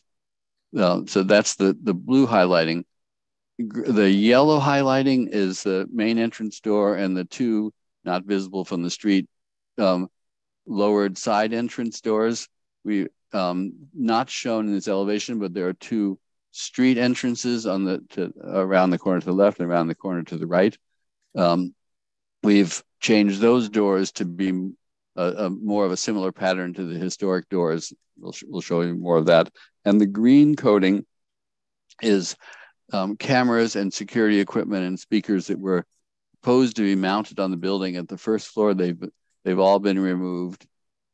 Not coated but slightly visible were mini spots that were between each window on the first story windows and the third story windows. They have also all been removed from the main facade. The dark lines on the wings of the on either side, you see that there's a few more dark lines on the proposed than on the existing above. Those are that we've resurveyed carefully the copper elements of the building, and as before, but just represented a little more clearly, every bit of copper that has survived on the decorative cornices and eaves of the building will be restored or renovated or replaced, and the copper retreating is this kind of sacred thing. We'll see it in renderings coming up, but there are no surviving salvageable copper leaders. We'll be replacing all the leaders in the building, removing a few scraps of copper, but none of it serviceable. And the new leaders will be aluminum painted to simulate a copper patination. We'll see that in renderings. Next, please. So these renderings show the previously proposed above, the currently proposed below, the change in reduction of the lettering on between the second and third floor. That now it's the name of the building is reduced to, or just shortened to be the name of the donor as a building name. Likewise, you can see that the lettering on the archway above has disappeared, and the plaque reads similarly to what it did before, but it's attached a little more carefully. Take a moment to look at this and see that we'll be talking about the front play yard surface material in a few minutes. I want to emphasize with these renderings that the play yard is essentially invisible from the street through a combination of stone walls, stone piers, ironwork, and evergreen privet hedge. So we take the planted nature of the front yard seriously, and we've looked very carefully at the trees, but want to make sure that is understood. So next, please.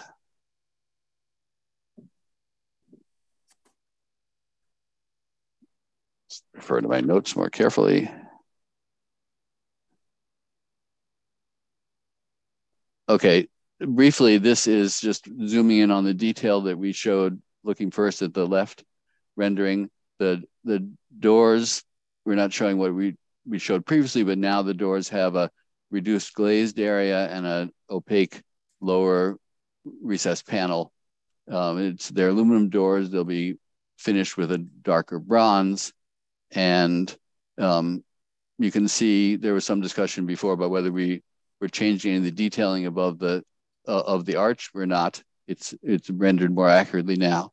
And you see the plaque, which is an FRP with painted lettering plaque proposed to be installed above the terracotta, as I said before, reversible. This discussed somewhat in the previous public hearing.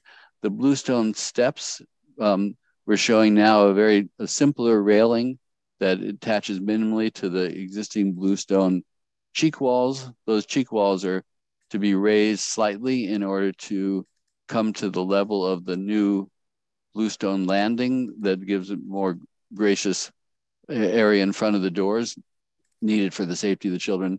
The bluestone stairs, as they exist now, are heavily worn.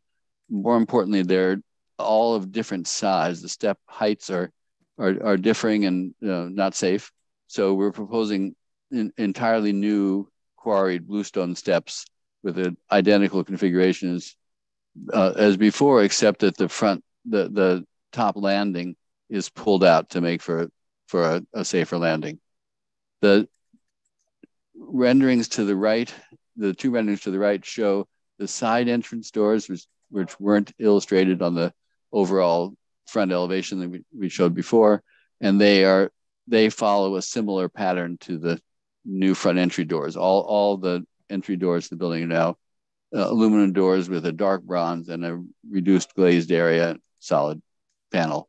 On the side entrances, the pin-mounted lettering on the brick and the pin-mounted lettering lighter colored on the darker transom remain pretty much as shown before, and were not seen as a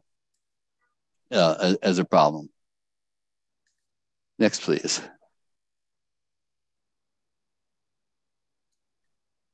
So back to the front yard and looking at it in plan.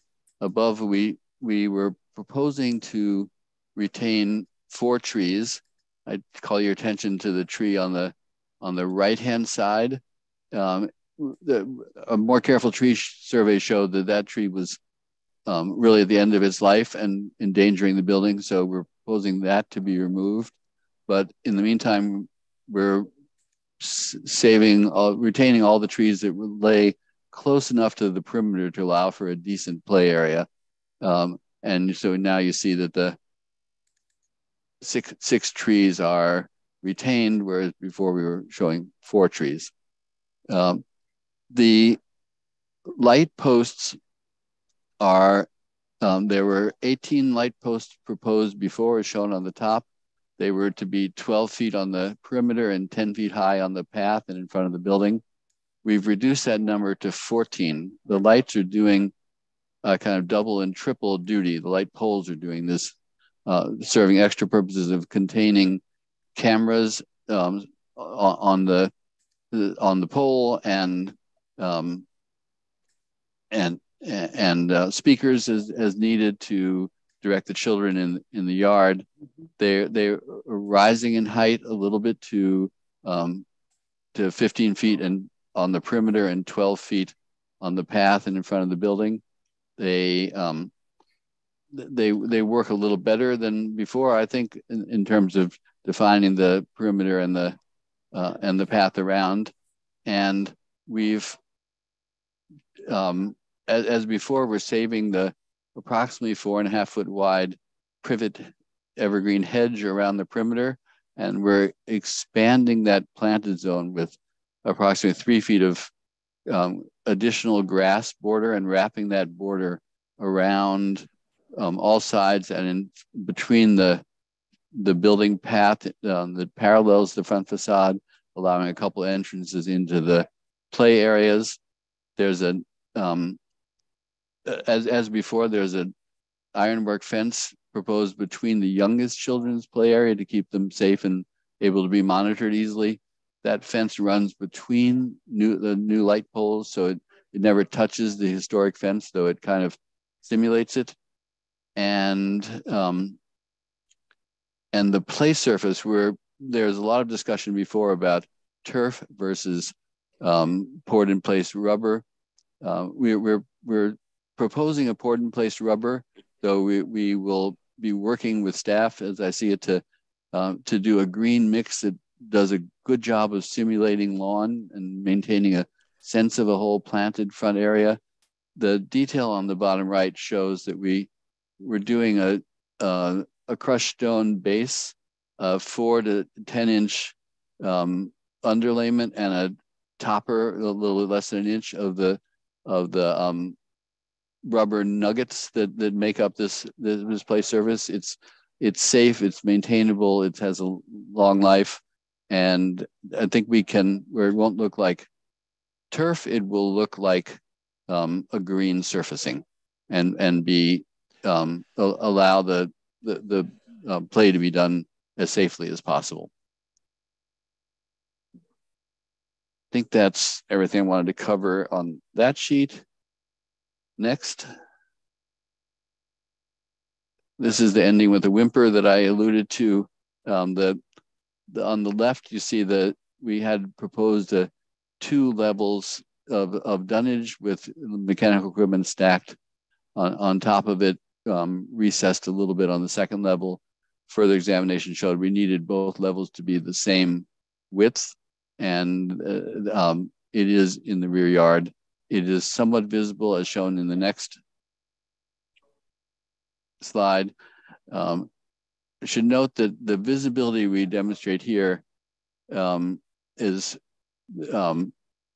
it's reduced by the recently completed residential development on the right, shown a little clumsily in the rendering, but as you walk from it toward the avenue, the mechanical equipment will be visible, but all on the least historic part of the building, and in conjunction with the smokestack showing a kind of utility zone. And I think that's the last slide.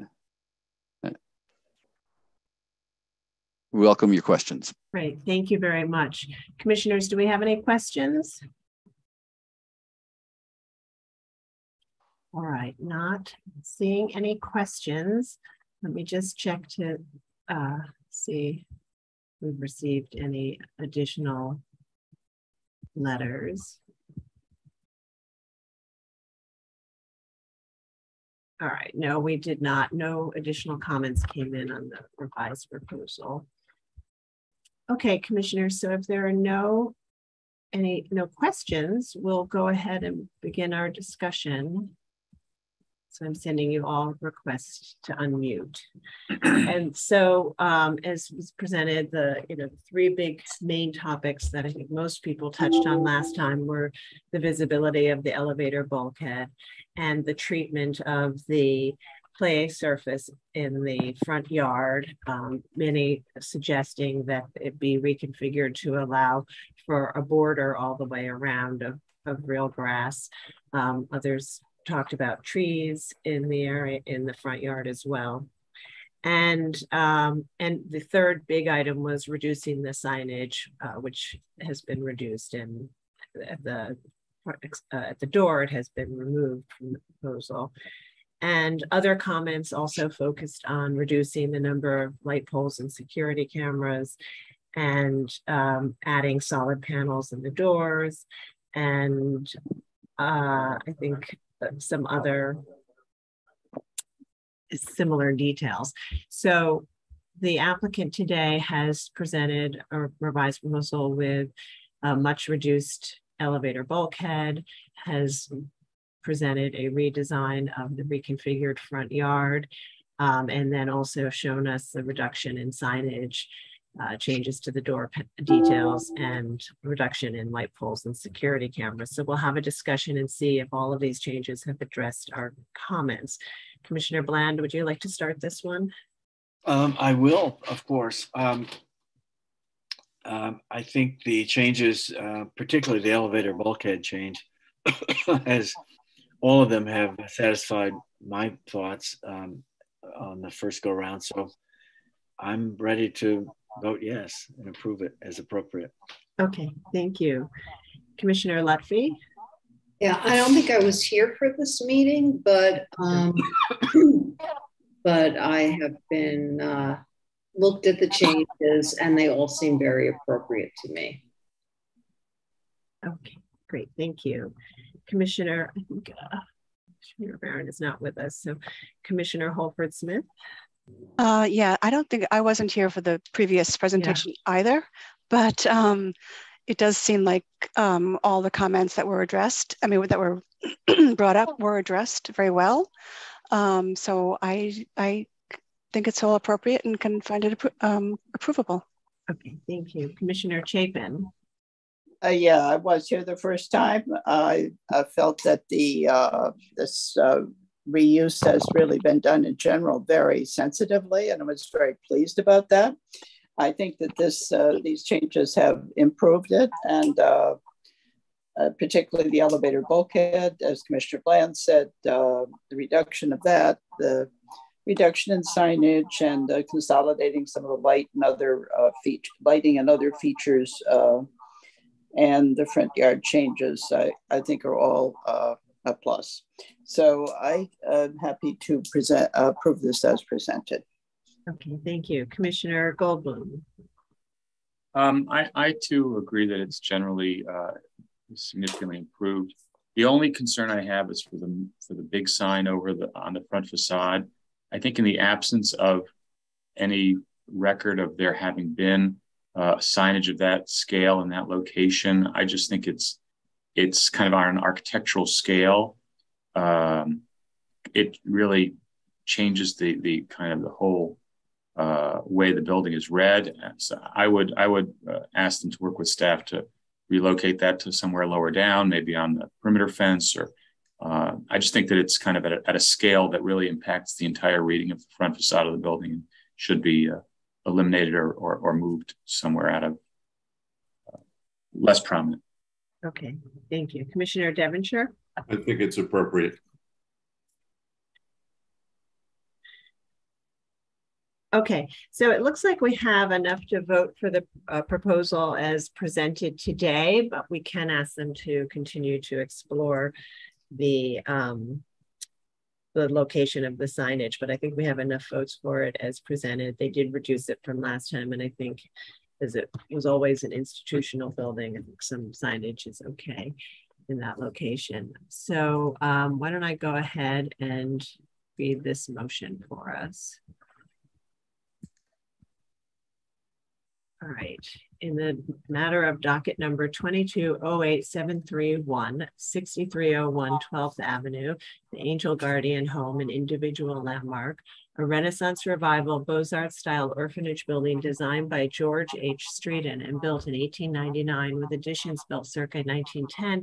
This is an application to remove religious iconography, including crosses and stained glass, replace entrance infill and windows, construct a rooftop bulkhead and courtyard additions, install rooftop mechanical equipment and railings, modify and remove ironwork, install a fire stair and ramp, and alter the hardscape and boundary walls and install signage and light fixtures. And I recommend approval, finding that the proposed work will facilitate the adaptive reuse of the building from a Catholic orphanage to a Jewish yeshiva, and religious icons, including cross finials and stained glass, will be carefully removed and salvaged for possible reuse at different religious properties, that the installation of a new signage panel over the central entrance terracotta cartouche with religious iconography will preserve this original feature in a reversible and non-destructive manner while allowing for the new use, that the new signage at various entrances, including plaques and pin-mounted letters, is modest and will be installed without causing damage to historic fabric, that the stained glass windows, almost all of which contain religious iconography, will be removed in their entirety and donated for future reuse off-site and will be replaced with clear glass windows that harmonize with the building's overall fenestration in terms of material, operation, configuration, and finish, thereby facilitating the adaptive reuse of the building. That the installation of a poured-in-place rubber play surface in a green color at the front yard will create usable children's play areas, and that the retention of hedges and trees and the installation of grass edging will maintain a verdant front yard as seen from the street, that the proposed lampposts are simple and neutral in design and finish, and their height, number, and placement will not call into attention to themselves or detract from the building or site. The lampposts will also serve as mounting poles for security cameras, building uplit light fixtures, allowing these elements to be attached to something other than the building facades, that the proposed location and design of the low profile metal clad elevator bulkhead at the corner of the mansard roof will not disrupt the special character of the roof or call attention to itself,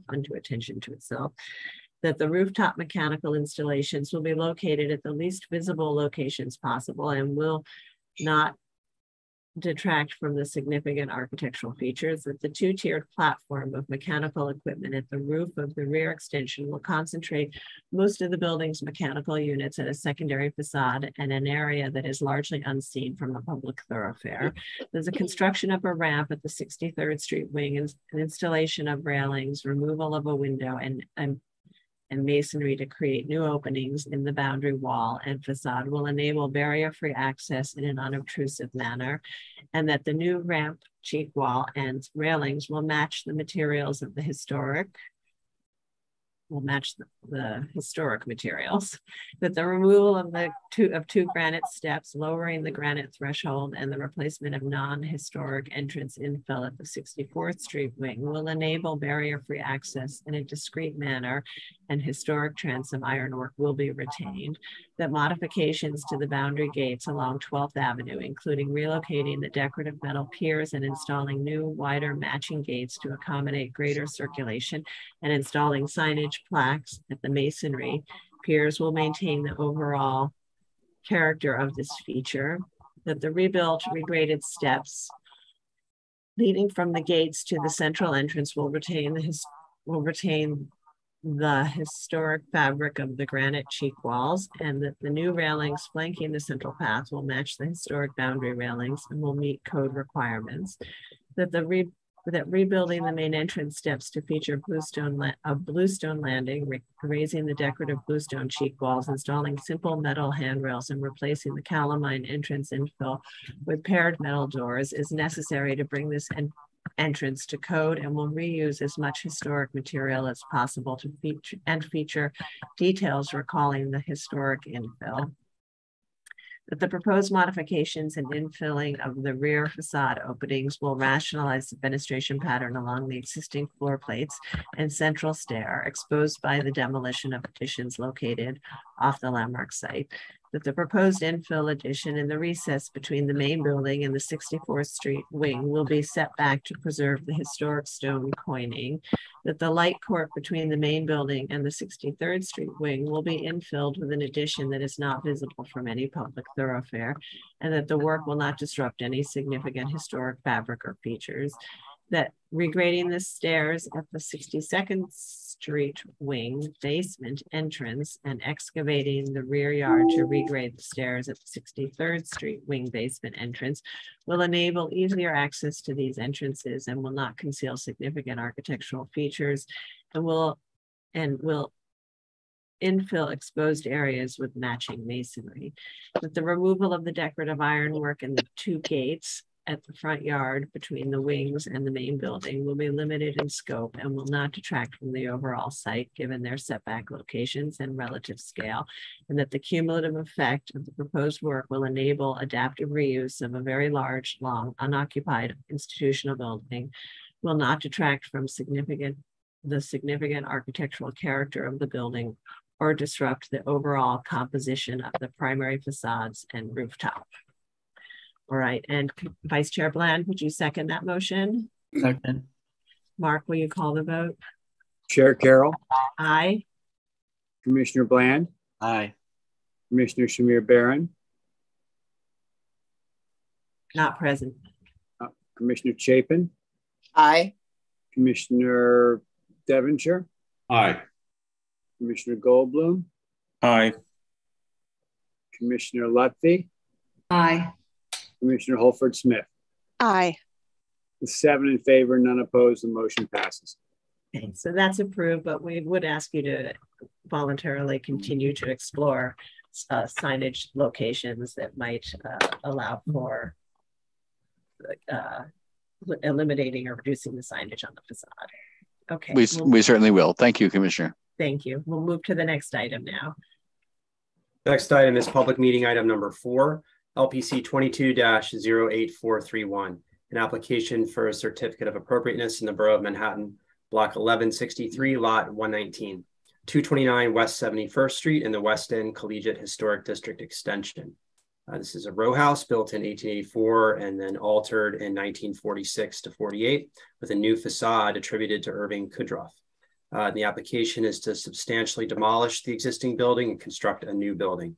This was last presented at the public hearing of July 19th, 2022, and no action was taken at that time.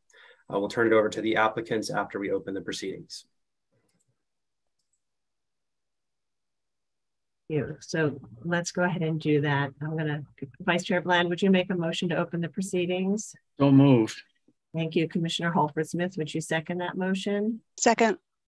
All right, other commissioners, if you can just unmute and we'll call the vote. All in favor, say aye. Aye. Aye. Aye. Aye. Any opposed?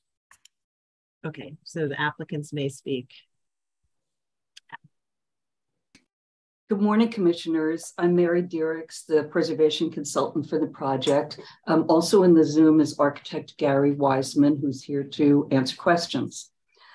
As you recall, this is an application for a new facade along with vertical and rear extensions. At the July hearing, commissioners' comments focused on refining the ornamental details, lightening the window structure and balconies, and shortening the limestone base. These changes have been made. I will go into more detail when we look at the previous and next. As a reminder, this is what the building looks like today. It's this little one here. This is how it was changed from the row house in the 19th century row house to the building that you see today. Here is the previously proposed and the currently proposed, the renderings. The limestone base is now 1 story high. The balconies are all steel. The steel windows are the slimmest that you can get for steel windows. The side rosettes have been eliminated and the top cornice details have been refined. This is a full view of the proposed. You'll note the center windows, they drop down to the level of the balcony. The balconies are at floor height. Here are the previous, and the existing previous and currently proposed elevations. In this blow up, you can see the details of the brick coining, which has stayed the same, and the windows with the balconies. There are louvers below the first floor windows that they are in the form of perforated limestone panels with horizontal cutouts and a mesh grill behind. This is for fresh air for the cellar mechanical spaces. Here are the materials. They have not changed, full brick and limestone and black steel for the balconies. Here's a better photo of the proposed brick, and that's in front of the building to the right. It doesn't match, which we didn't want. And that's the limestone, but we did want it to be compatible with. The building on the left has limestone coins next to our building and a more orange brick. The existing and the proposed rear facade elevations haven't changed. Here's the site plan, which is the same. Here's the first floor plan. The entrance door is fully open. The lobby plan was changed so that there is no blind window as we had previously proposed, but it's open and you can see through it. Just additional floor plans. This section shows a change from previously proposed, and that is that we're proposing a sloped roof now instead of a flat roof, and that enables us to not have the stair bulkhead rise above the top roof. And you couldn't see the old one from the street, and you can't see this one from the street. And that's our presentation. Thank you. Thank you very much. Commissioners, do we have any questions?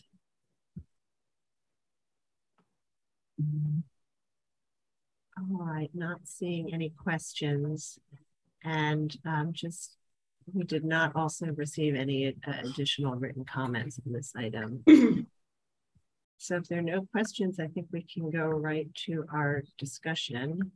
So I'm sending you all requests to unmute.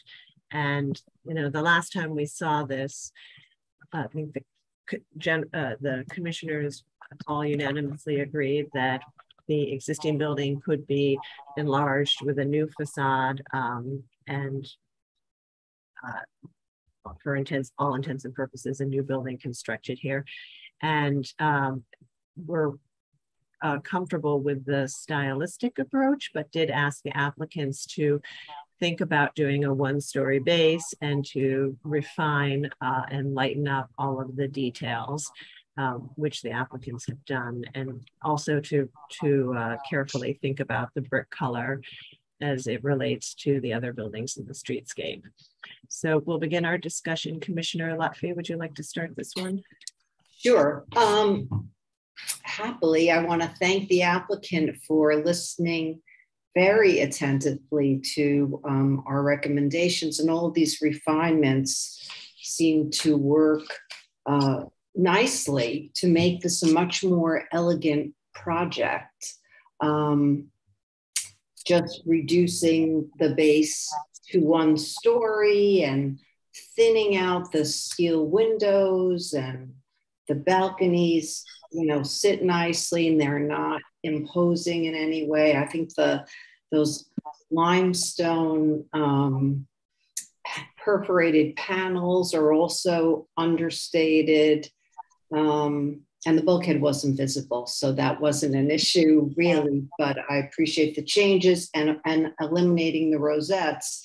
The building has a very nice character, and it fits well within the surrounding, the building surrounding it now, and it makes sense within the district.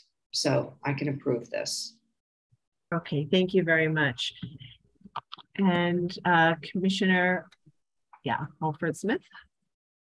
Yes, I also was not present for this original presentation, but the improvements are great. And I think, you know, looking at what they started out with and what they're proposing today, I think it's a much better proportioned, the sort of the vertical coining going up the side and sitting in the brick spandrels and having the windows all go down to that same level makes it a much more simple and elegant facade. And I think it's appropriate as is. Okay, thank you very much. Commissioner Chapin? I agree. I was here for the first one. I think it's very nicely done. It's not having a termination of those second floor windows at the bottom seems a little awkward to me, but if other commissioners don't find it that to be the case, I can approve this as presented. Okay, thank you. Commissioner Goldblum? I think it's appropriate as drawn. Commissioner Devonshire? Yeah, well done, approvable. Okay. And Vice Chair Bland? Yeah, missed it first time around, but I think it's fine now. Okay, all right. So I think we all agree that the changes have improved it and it fits comfortably within this streetscape and within this historic district. So Commissioner Lutfi, would you read the motion? Sure. In the matter of docket 22-08431, 229 West 71st Street, West End Collegiate Historic District Extension. A row house built in 1884 and altered in 1946 to 1948 with a new facade attributed to Irving Kudroff. The application is to substantially demolish the existing building and construct a new building. I note that the building is not one for which the West End Collegiate Historic District Extension is designated, and that the current building is the result of a 1946-1948 alteration that constructed a new facade at a plane aligned with the adjacent apartment houses. I recommend approval finding that the existing altered building is not one for which the historic district was designated. Therefore, the work will not eliminate a significant feature of the streetscape or historic district. That the existing streetscape consists of a range of building types and scales, including large apartment buildings on both sides of the proposed building. Therefore, the height and massing of the proposed building will be in keeping with the variety of buildings found on this block and will not overwhelm the streetscape or any green space at the center of the block. That the 5-story facade with a setback, 1-story penthouse and bulkhead will evoke the height and massing of small apartment buildings historically found within the Upper West Side. That the proposed design of the new building will reflect a layering of various periods and styles consistent with other infill buildings and additions found throughout the district, that the materiality of the new building featuring a red brickwork with pointing, a one-story limestone tinted cast stone base with a granite sill, cast stone cornice, and black finished multi-light metal casement windows and French doors and decorative iron balconettes will harmonize with the materials and finishes of other buildings found on this block, that the penthouse and bulkhead will be only minimally visible from across the street and will feature simple massing materials and finishes consistent with penthouses typically found on apartment building roofs, that the inset reveals at the facade corners matching the existing facade condition will allow the corner details of the adjacent historic apartment buildings to be maintained and seen, that the solid to void ratio, proportions, and rhythm of the fenestration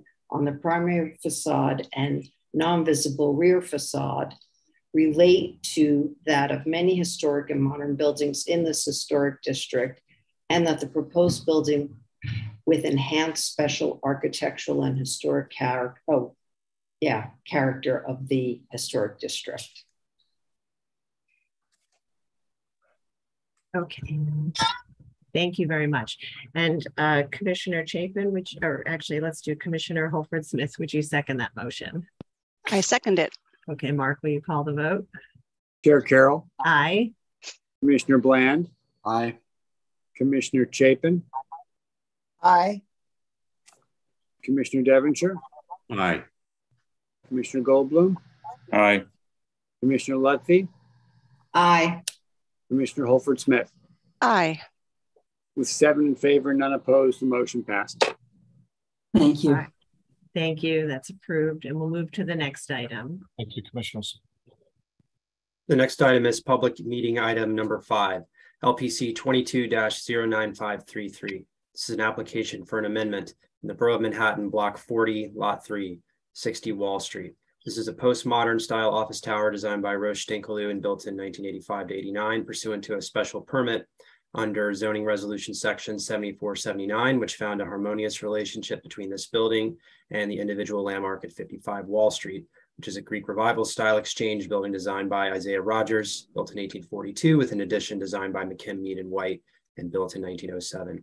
The application is to amend CR 85-004, LPC 84-0715 to alter the base of 60 Wall Street. This was last presented at the public hearing of June 28th, 2022. No action was taken at that time. We'll turn it over to the applicants after we open the proceedings. Okay, thank you very much, Corey. Commissioner Devonshire, would you make a motion to open the proceedings? So moved. Thank you. And Commissioner Chapin, would you second that motion? Second. All in favor, say aye. Aye. Aye. Any opposed? Okay, the proceedings are opened and the applicant may speak. Thank you very much. And I believe, Hugh, you have the control, so we can start the presentation. Good morning, Madam Chair, members of the Commission. Thank you very much. Hold on, we can't. Can you guys allow screen share for us? Sorry. Hugh, you need to click on your screen.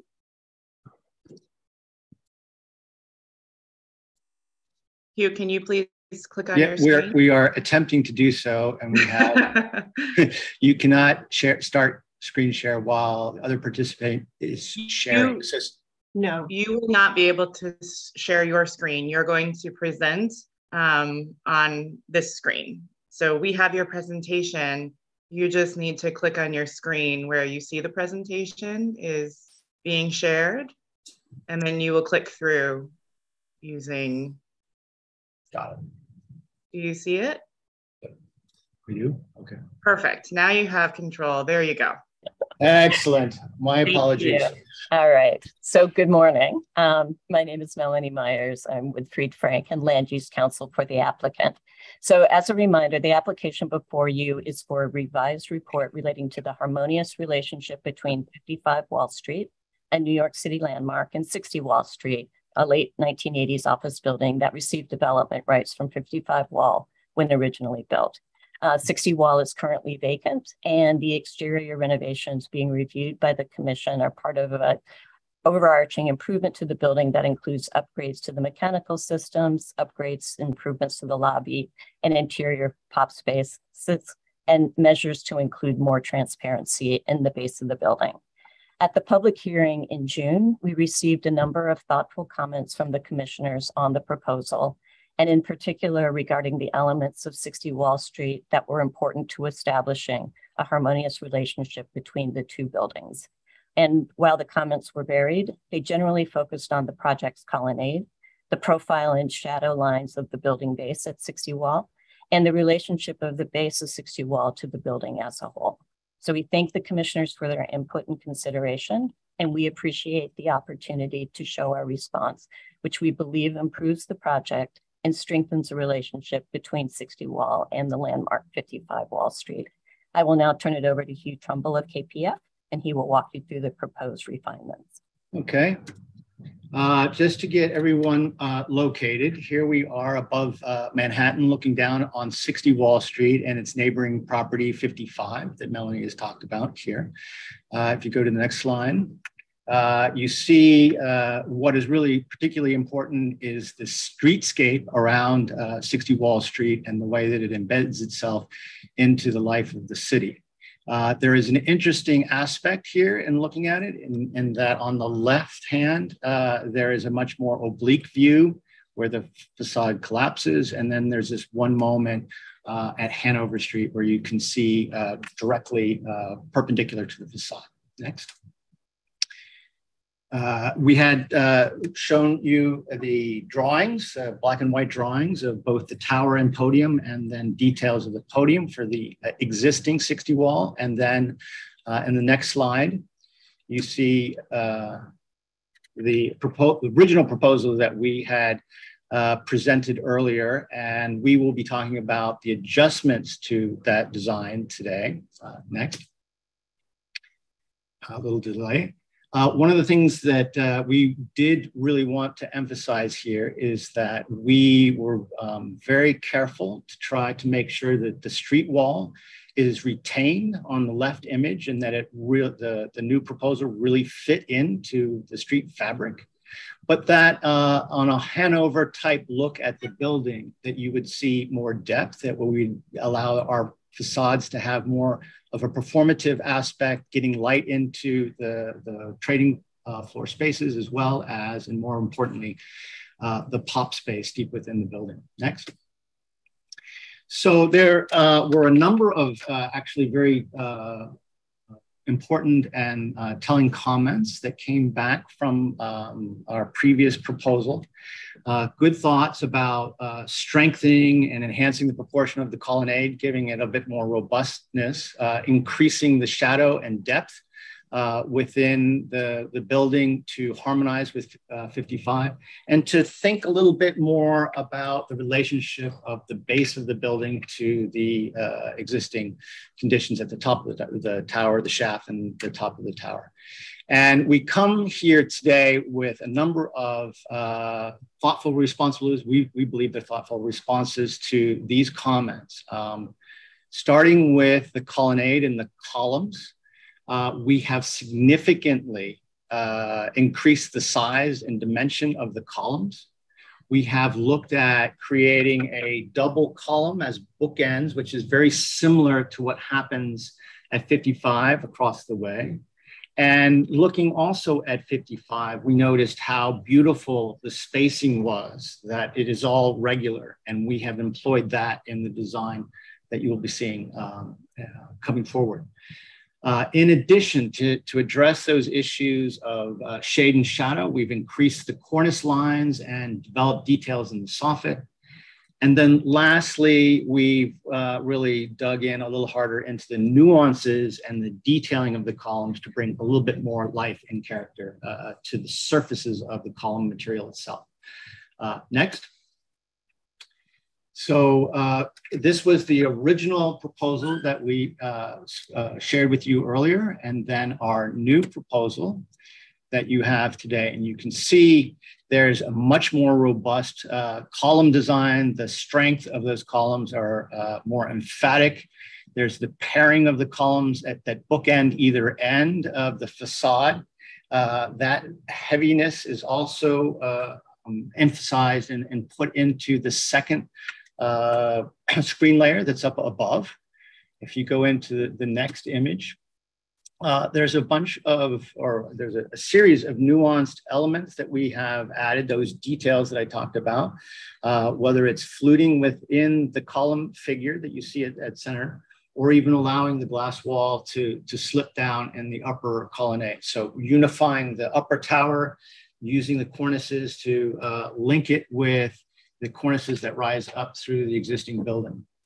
So what we're going to do is walk through in a kind of step-by-step. We'll look at columns first and then other elements, and we'll build up the facade so that you can see exactly how we've made the changes to the design. So going forward, looking quite quickly at 55 across the way, you see this beautiful order, AAA, all the way across, and then the paired columns at the end. So then we're bringing that over to our 60 Wall Street. Next. And just to remind everyone here that there was a odd bays that were in the original proposal for 60 that exists there today. And then in the earlier proposal, next. You can see that we had also odd bays, but as we started to emphasize more robust columns, that this became a little bit awkward. And that led us to look at 55 again. If you see the next slide. You can see that ordering, taking all of the colonnade and making it an equivalent order, and we feel makes a much more harmonious relationship to 55. And then implementing the bookends down below, and it's not in this image, but that also occurs in the next layer up, and you'll see those in subsequent images to follow. Next. Quick graphic that allows you to see the increased size of the column from the original proposal at the center down below to almost 50% more in terms of stature in dimension, and then on the 55 column and the existing column on either side of the page. Next. This is a kind of a quick study to show the columns have been implemented here and the original, and then the more robust columns and its adjustment. If we go on to the next slide. We had another look, continued to look at 55 and particularly the cornice lines and the shadows, because we were asked to try to develop more shadow and character and depth in the facade. We looked at these cornice lines that are here, but we also looked at the way that the columns touch the soffit as being an element, and we thought we could bring some of that character over to our proposed design. Next.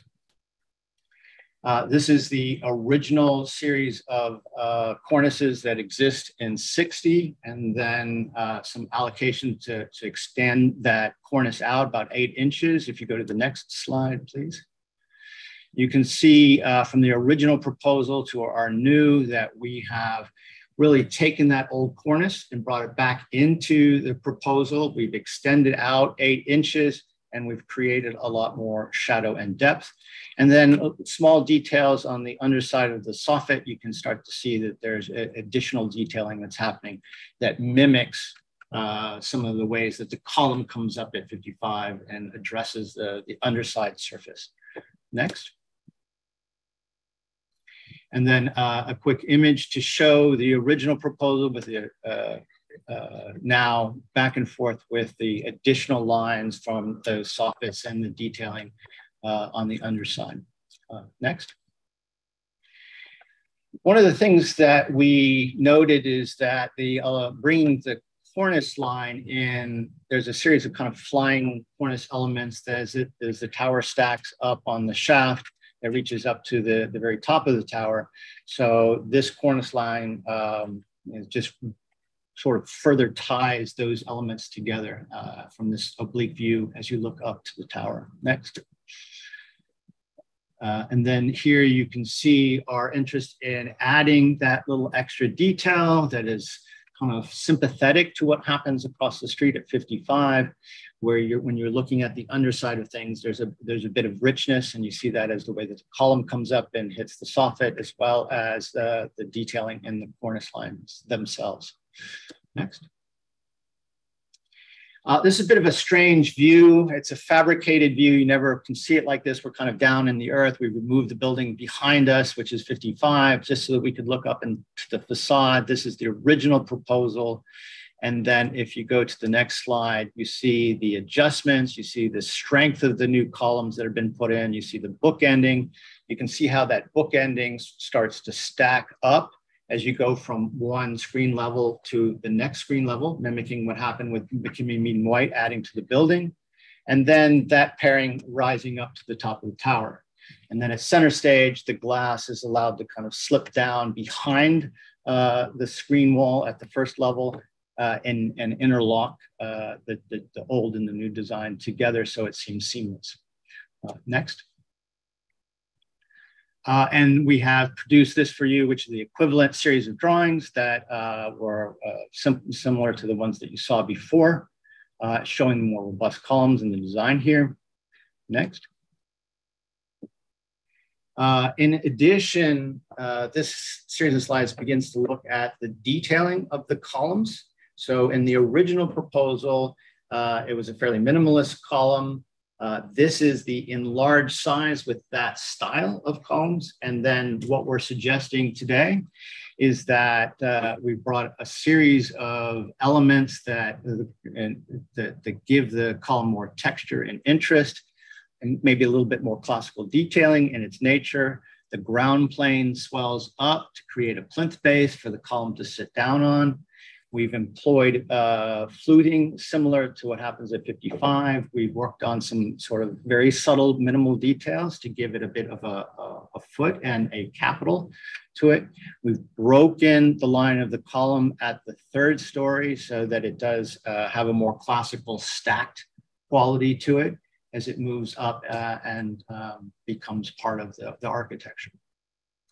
Here again, you can see it on the oblique view, which again is what we think something that is quite important. You can see the fluting and how there's a kind of a dialogue between the two facades when that is employed.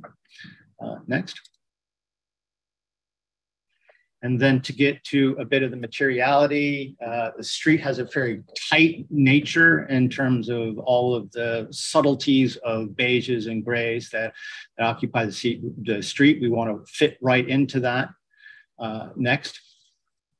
This is the palette that we have. We're thinking about the Jura limestone, really working quite beautifully with our neighboring buildings to either side of us. Very tight palette that runs all the way through. Next.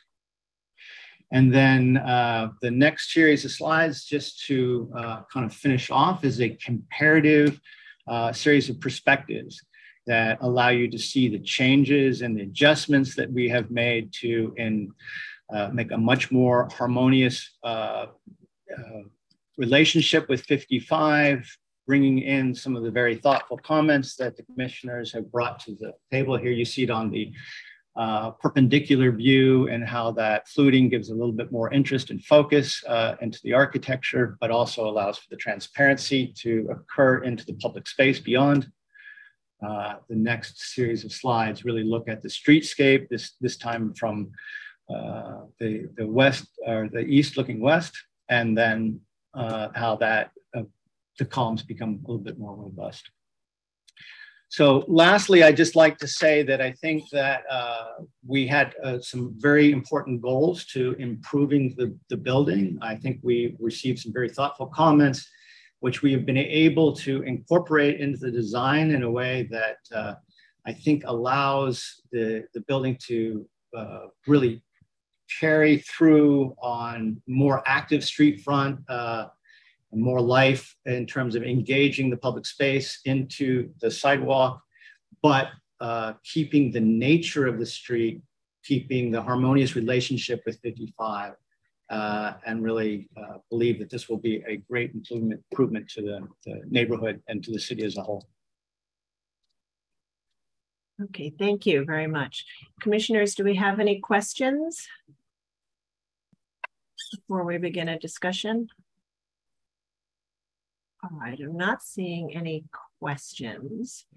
So let me first start by acknowledging that we received letters from the Historic Districts Council, the New York Landmarks Conservancy, DOCOMOMO, and Community Board 1, and from 13 individuals in advance of today's public meeting. And those were all shared with the commissioners. We also received an email from Councilmember Marte and 2 individuals today that missed the deadline and were not shared with the commissioners before today. And I just want to remind everyone that we welcome comments on revised proposals that are presented at public meetings, but we must receive them by noon the Monday before the public meeting to ensure that they're made available to the commissioners before they review the application. But as I said, the other 17 letters have been shared with the commissioners. And commissioners, as you recall, when we last saw this application on June 28th, we discussed that the agency at the time had just received a request to evaluate both the interior and the exterior of the building. And at that public hearing, the commissioners present didn't find that the proposed changes to the base were harmonious with the facade at 55 Wall Street, and that the resulting disconnect between the base and the tower in itself was not harmonious with 55 Wall Street, which has a very uniform design throughout. And so we took no action, and we asked the applicant to restudy the design in terms of some of the adding level of detail, articulation, depth, and substance to the elements to create a better or more harmonious relationship, or to look at more modest changes to the existing exterior facade of the base. And since that public hearing, the research department has carefully reviewed the material submitted with the requests for evaluation for the interior and the exterior, and they've done additional initial research and comparative analysis.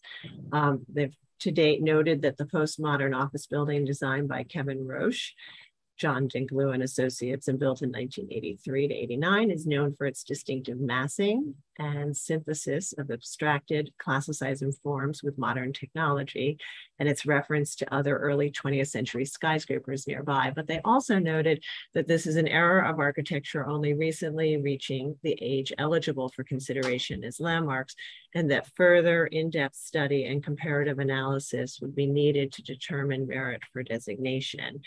And the research staff is working on that study, and I hope conclusions can be reached in the near future.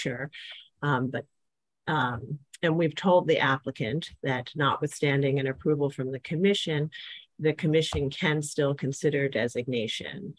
So having said all of that, we have a pending application before us, and we are required to act within a reasonable time frame. So we will have to address the application today based on the criteria under the law that we determine that requires that we determine there be a harmonious relationship.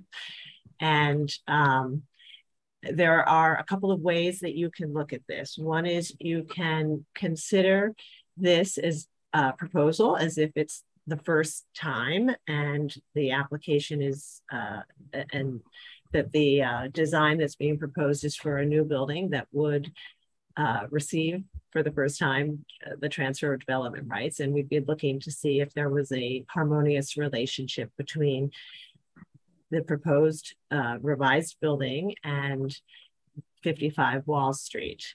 And then if you determine that the changes they've made today address the concerns raised at the hearing, you can vote to approve. If you don't feel the changes are adequate and don't address your concerns for a level of articulation and depth, then you can ask for more revisions. Or alternatively, you can, because the existing building is and was designed in the context of an LPC review of harmonious relationship, you can also consider whether the proposed revised design is more or less harmonious with the existing design. So normally when we are reviewing appropriateness, it's not a question of whether something is more appropriate or less appropriate, it's whether it's appropriate.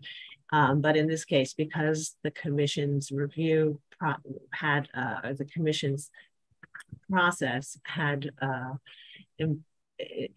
influenced the design of the existing building, one can consider that as you think about the question of harmonious relationships. So you can think about this as if you were seeing this for this new building was the first building, and whether it has a harmonious relationship and whether the changes made today respond to your concerns.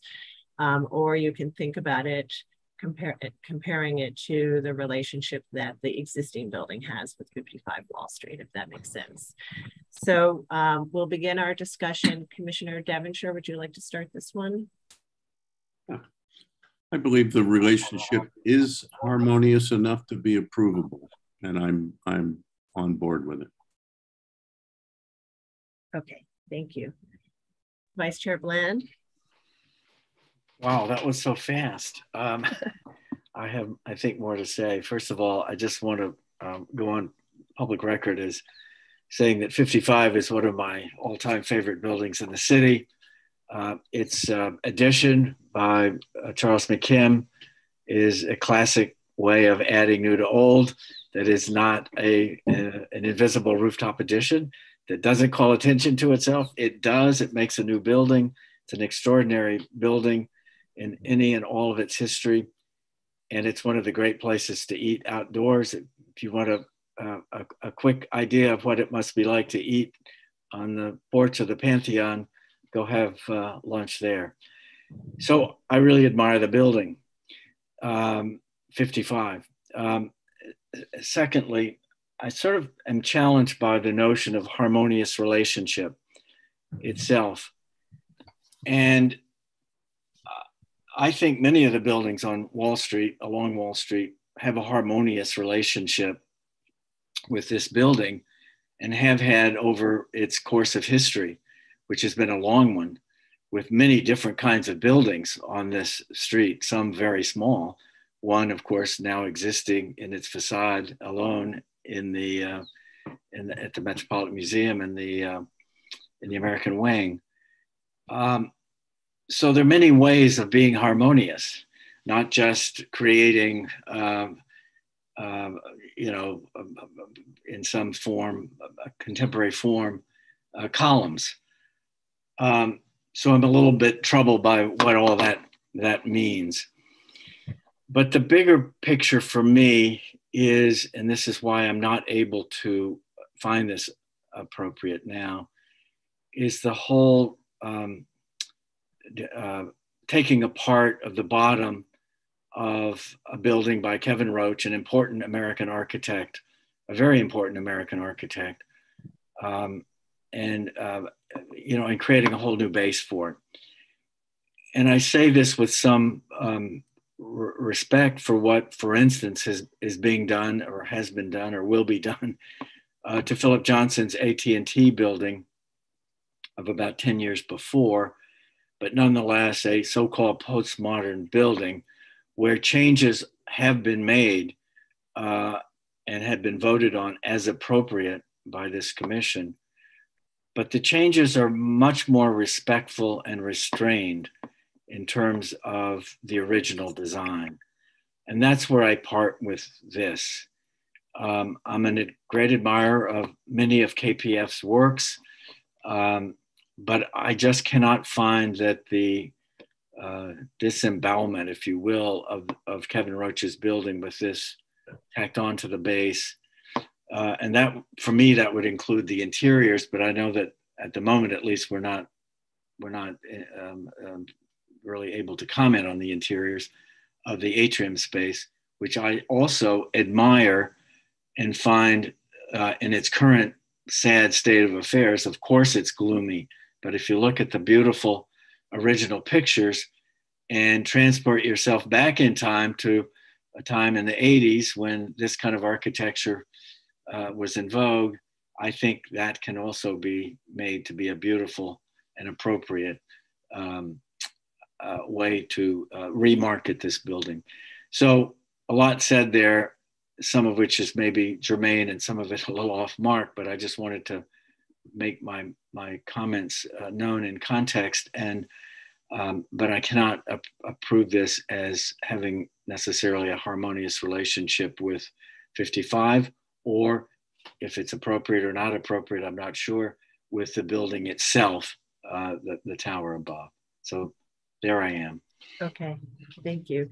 Commissioner Lutfi. Is Commissioner Lutfi here? I'm not unmuted. Sorry about that. Thank you, Fred, for those comments. I really appreciate them. I though think that the changes on this building actually work quite well.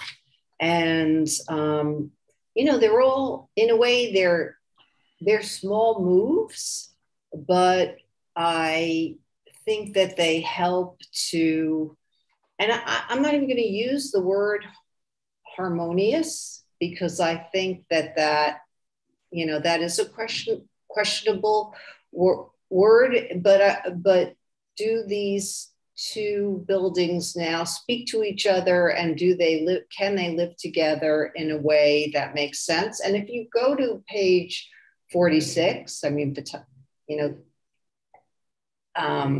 if we could look at that in the presentation, I think that, you know, if I'm picturing myself walking down the street or standing at the top of the street and looking down, I do feel like, is that 46? No. 36? Yeah, 46, I think I was looking for. Maybe 36? The one where you're looking at both across the street from each other, it's 39. 39, maybe? 37, maybe. No. Try 37. Yeah. No. The numbering is different. It's the yeah. Then you know, then I'm looking at than what I saw. Sorry, it has a row of 35 on one side. Try 35. No, is that it? No, that's not it.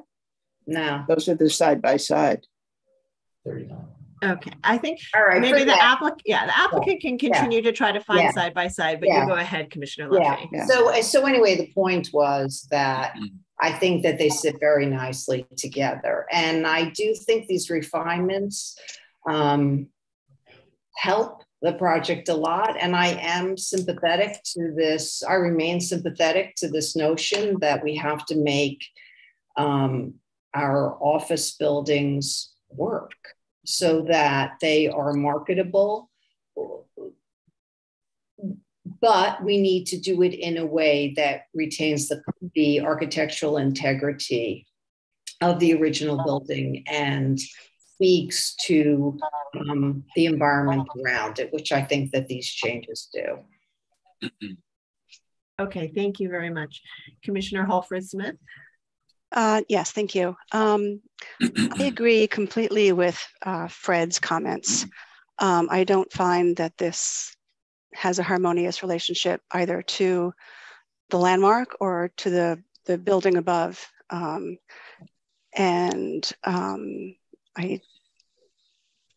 think it certainly has a much less harmonious relationship than the original existing design does. And so I can't support this application. Okay, thank you. Commissioner Chapin.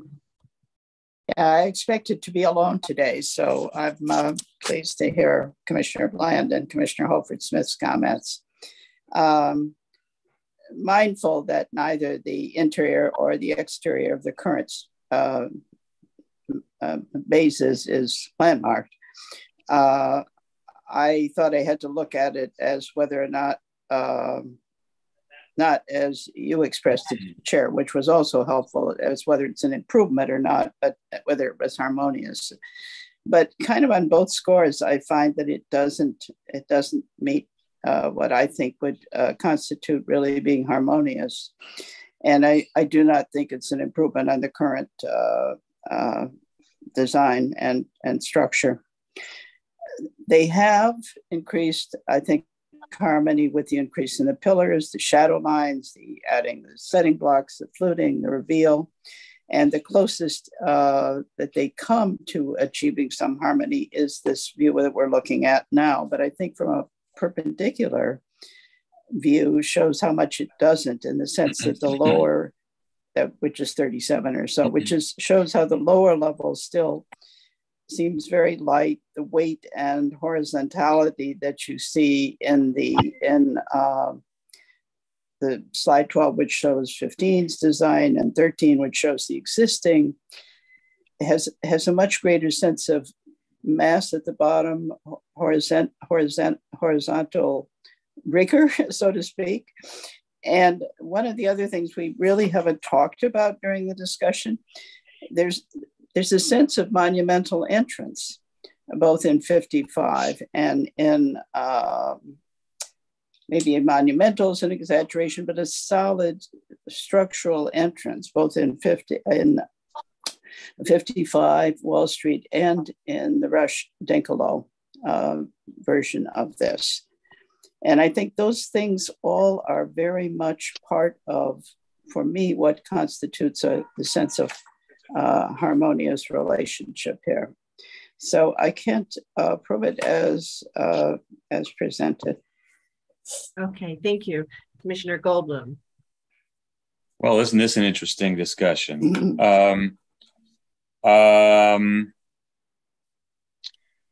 Wow.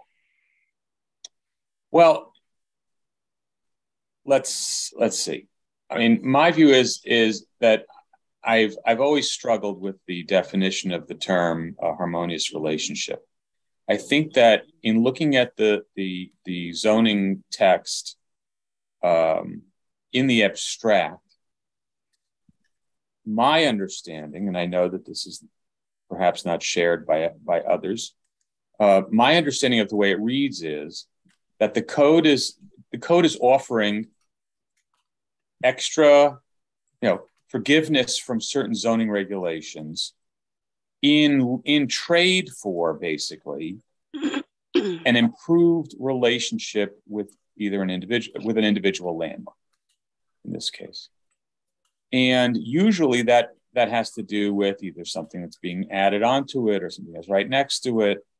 And it's kind of pointing towards contextual relationships.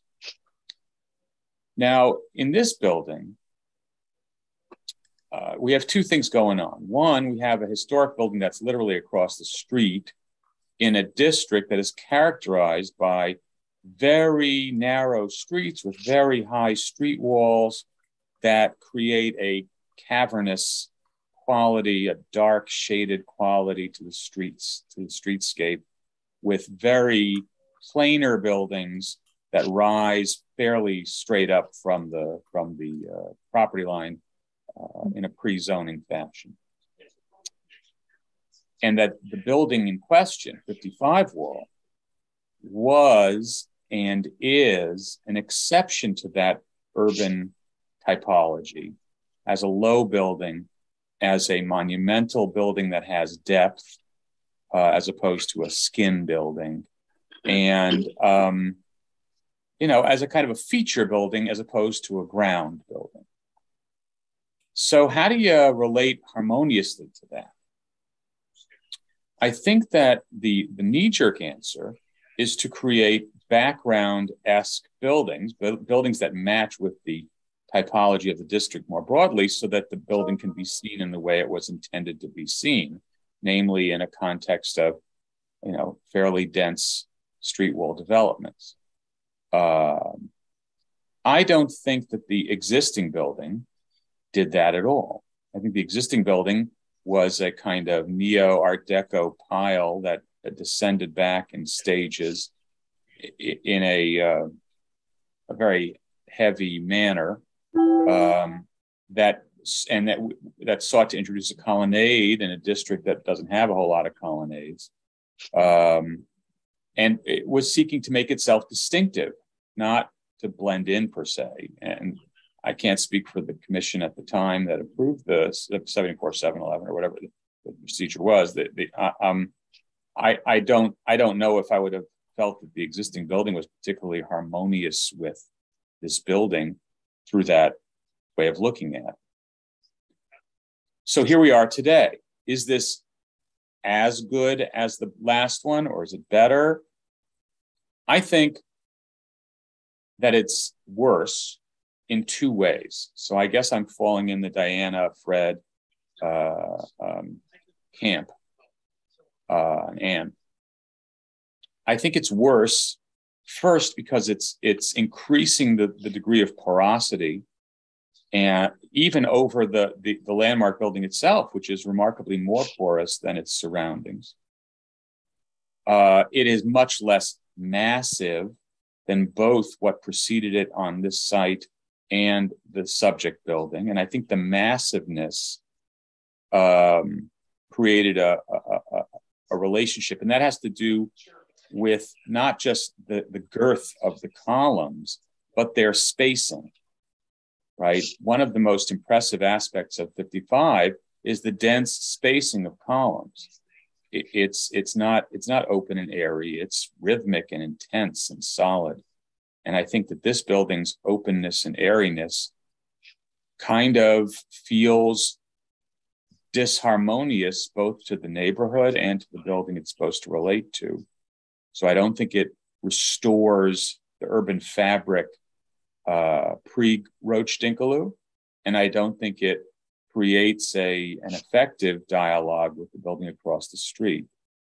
That's number one. Number two, in I think making it worse, is that it doesn't very successfully, in my view, relate to the building that it's sitting under. So if the building that it's sitting under is basically a legacy within the district, where an earlier determination by the commission said that, yes, this particular design is harmonious enough to merit that finding, I think that by striving very mightily to distance itself from the building above, even though there are little elements like the cornice profile that it carries over, it's definitely a different flavor. It's definitely a 2022 flavor as opposed to a 1984 flavor. It's crisp, it's rectilinear, it's modern, it's relatively ahistoric, it's very geometric, and it's kind of playing on a kind of sense of proportion that is totally different from that which is above. Plus, it's got different materials than the building above. So I think that in that regard also, it's creating a third entity here, right? There's the historic building, there's the building, there's the tower, the Roach Dinkaloo Tower, and then there's this. And how does that, as an urban ensemble, create harmony? I'm not sure that, as vague and hard to pin down a word as that is, I don't think it does it. So I would agree with Anne and Fred and Diana that this doesn't rise to that level. And I do want to say that in terms of the comments that you made about the interior and the potential review of that for consideration, I do think it merits that review, and that we should work with the applicant to make sure that it doesn't get effaced before that review can be made. Okay. All right. So I want to thank all of you for your thoughtful comments today. I think this is a very challenging application.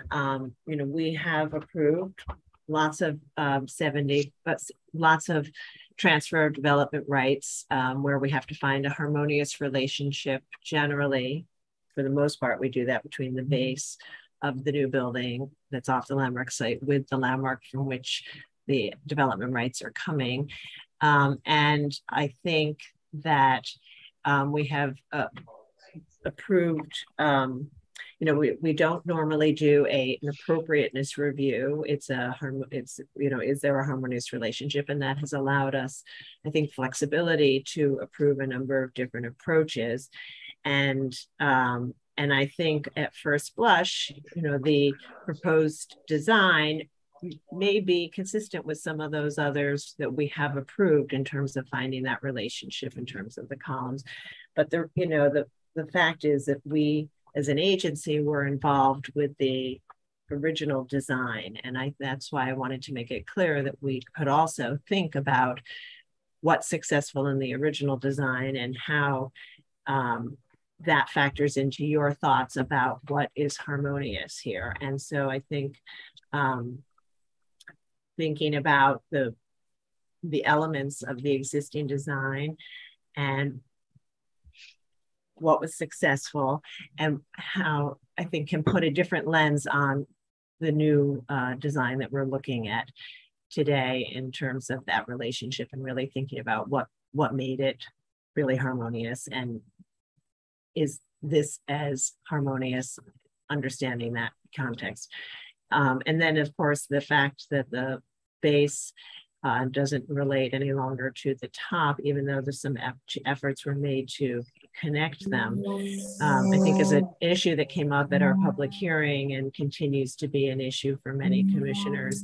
It is clear that at 55 Wall, even with the later addition, it is very uniform and sort of has sort of an entire design aesthetic throughout. And so I think having a new building that doesn't have a consistent design and materials throughout is in itself still a problem for finding that harmonious relationship for many commissioners. So I think where we are is we don't have the support for the design as proposed today. So we'll take no Sarah? action. Yep, sorry. I just wanted to know whether Wellington has joined us. I'm not sure when he joined us and whether he wanted to make any comment before you just sort of moved on, just for the record. Yeah, thank you for that, Mark. My apologies because my meeting, as indicated, I joined in slightly right after 12 o'clock, so I did not get to see the presentation. So I will defer to the judgment of the rest of the commissioners. Sorry, Sarah. Just want to make sure. Okay, great. Thank you. Okay, so I think at any rate, we don't have enough people comfortable with the harmonious relationship yet between the proposed work and 55 Wall Street. So we will take no action today, and the applicants can consider their options and continue to talk to the staff. So we will this will conclude the item today. And I think that we are a little, again, behind schedule. So I want to just check and see. We're actually 30 minutes ahead of schedule, but okay. We don't have our applicants. So if got it. That's what it was. That would be best. Okay. I got the message about breaking for lunch. I thought we were behind. Okay. So we're actually ahead, but we don't have our applicants. So we'll break for our lunch now. And we will return at 1 o'clock. And by then we will have our next applicants and we'll be able to move through the rest of the afternoon. So we'll ask all members of the public to voluntarily leave the meeting so that if you do want to come back, you don't have technical issues coming back that might arise if we remove you. And we will see everyone back at 1:02. Thank you.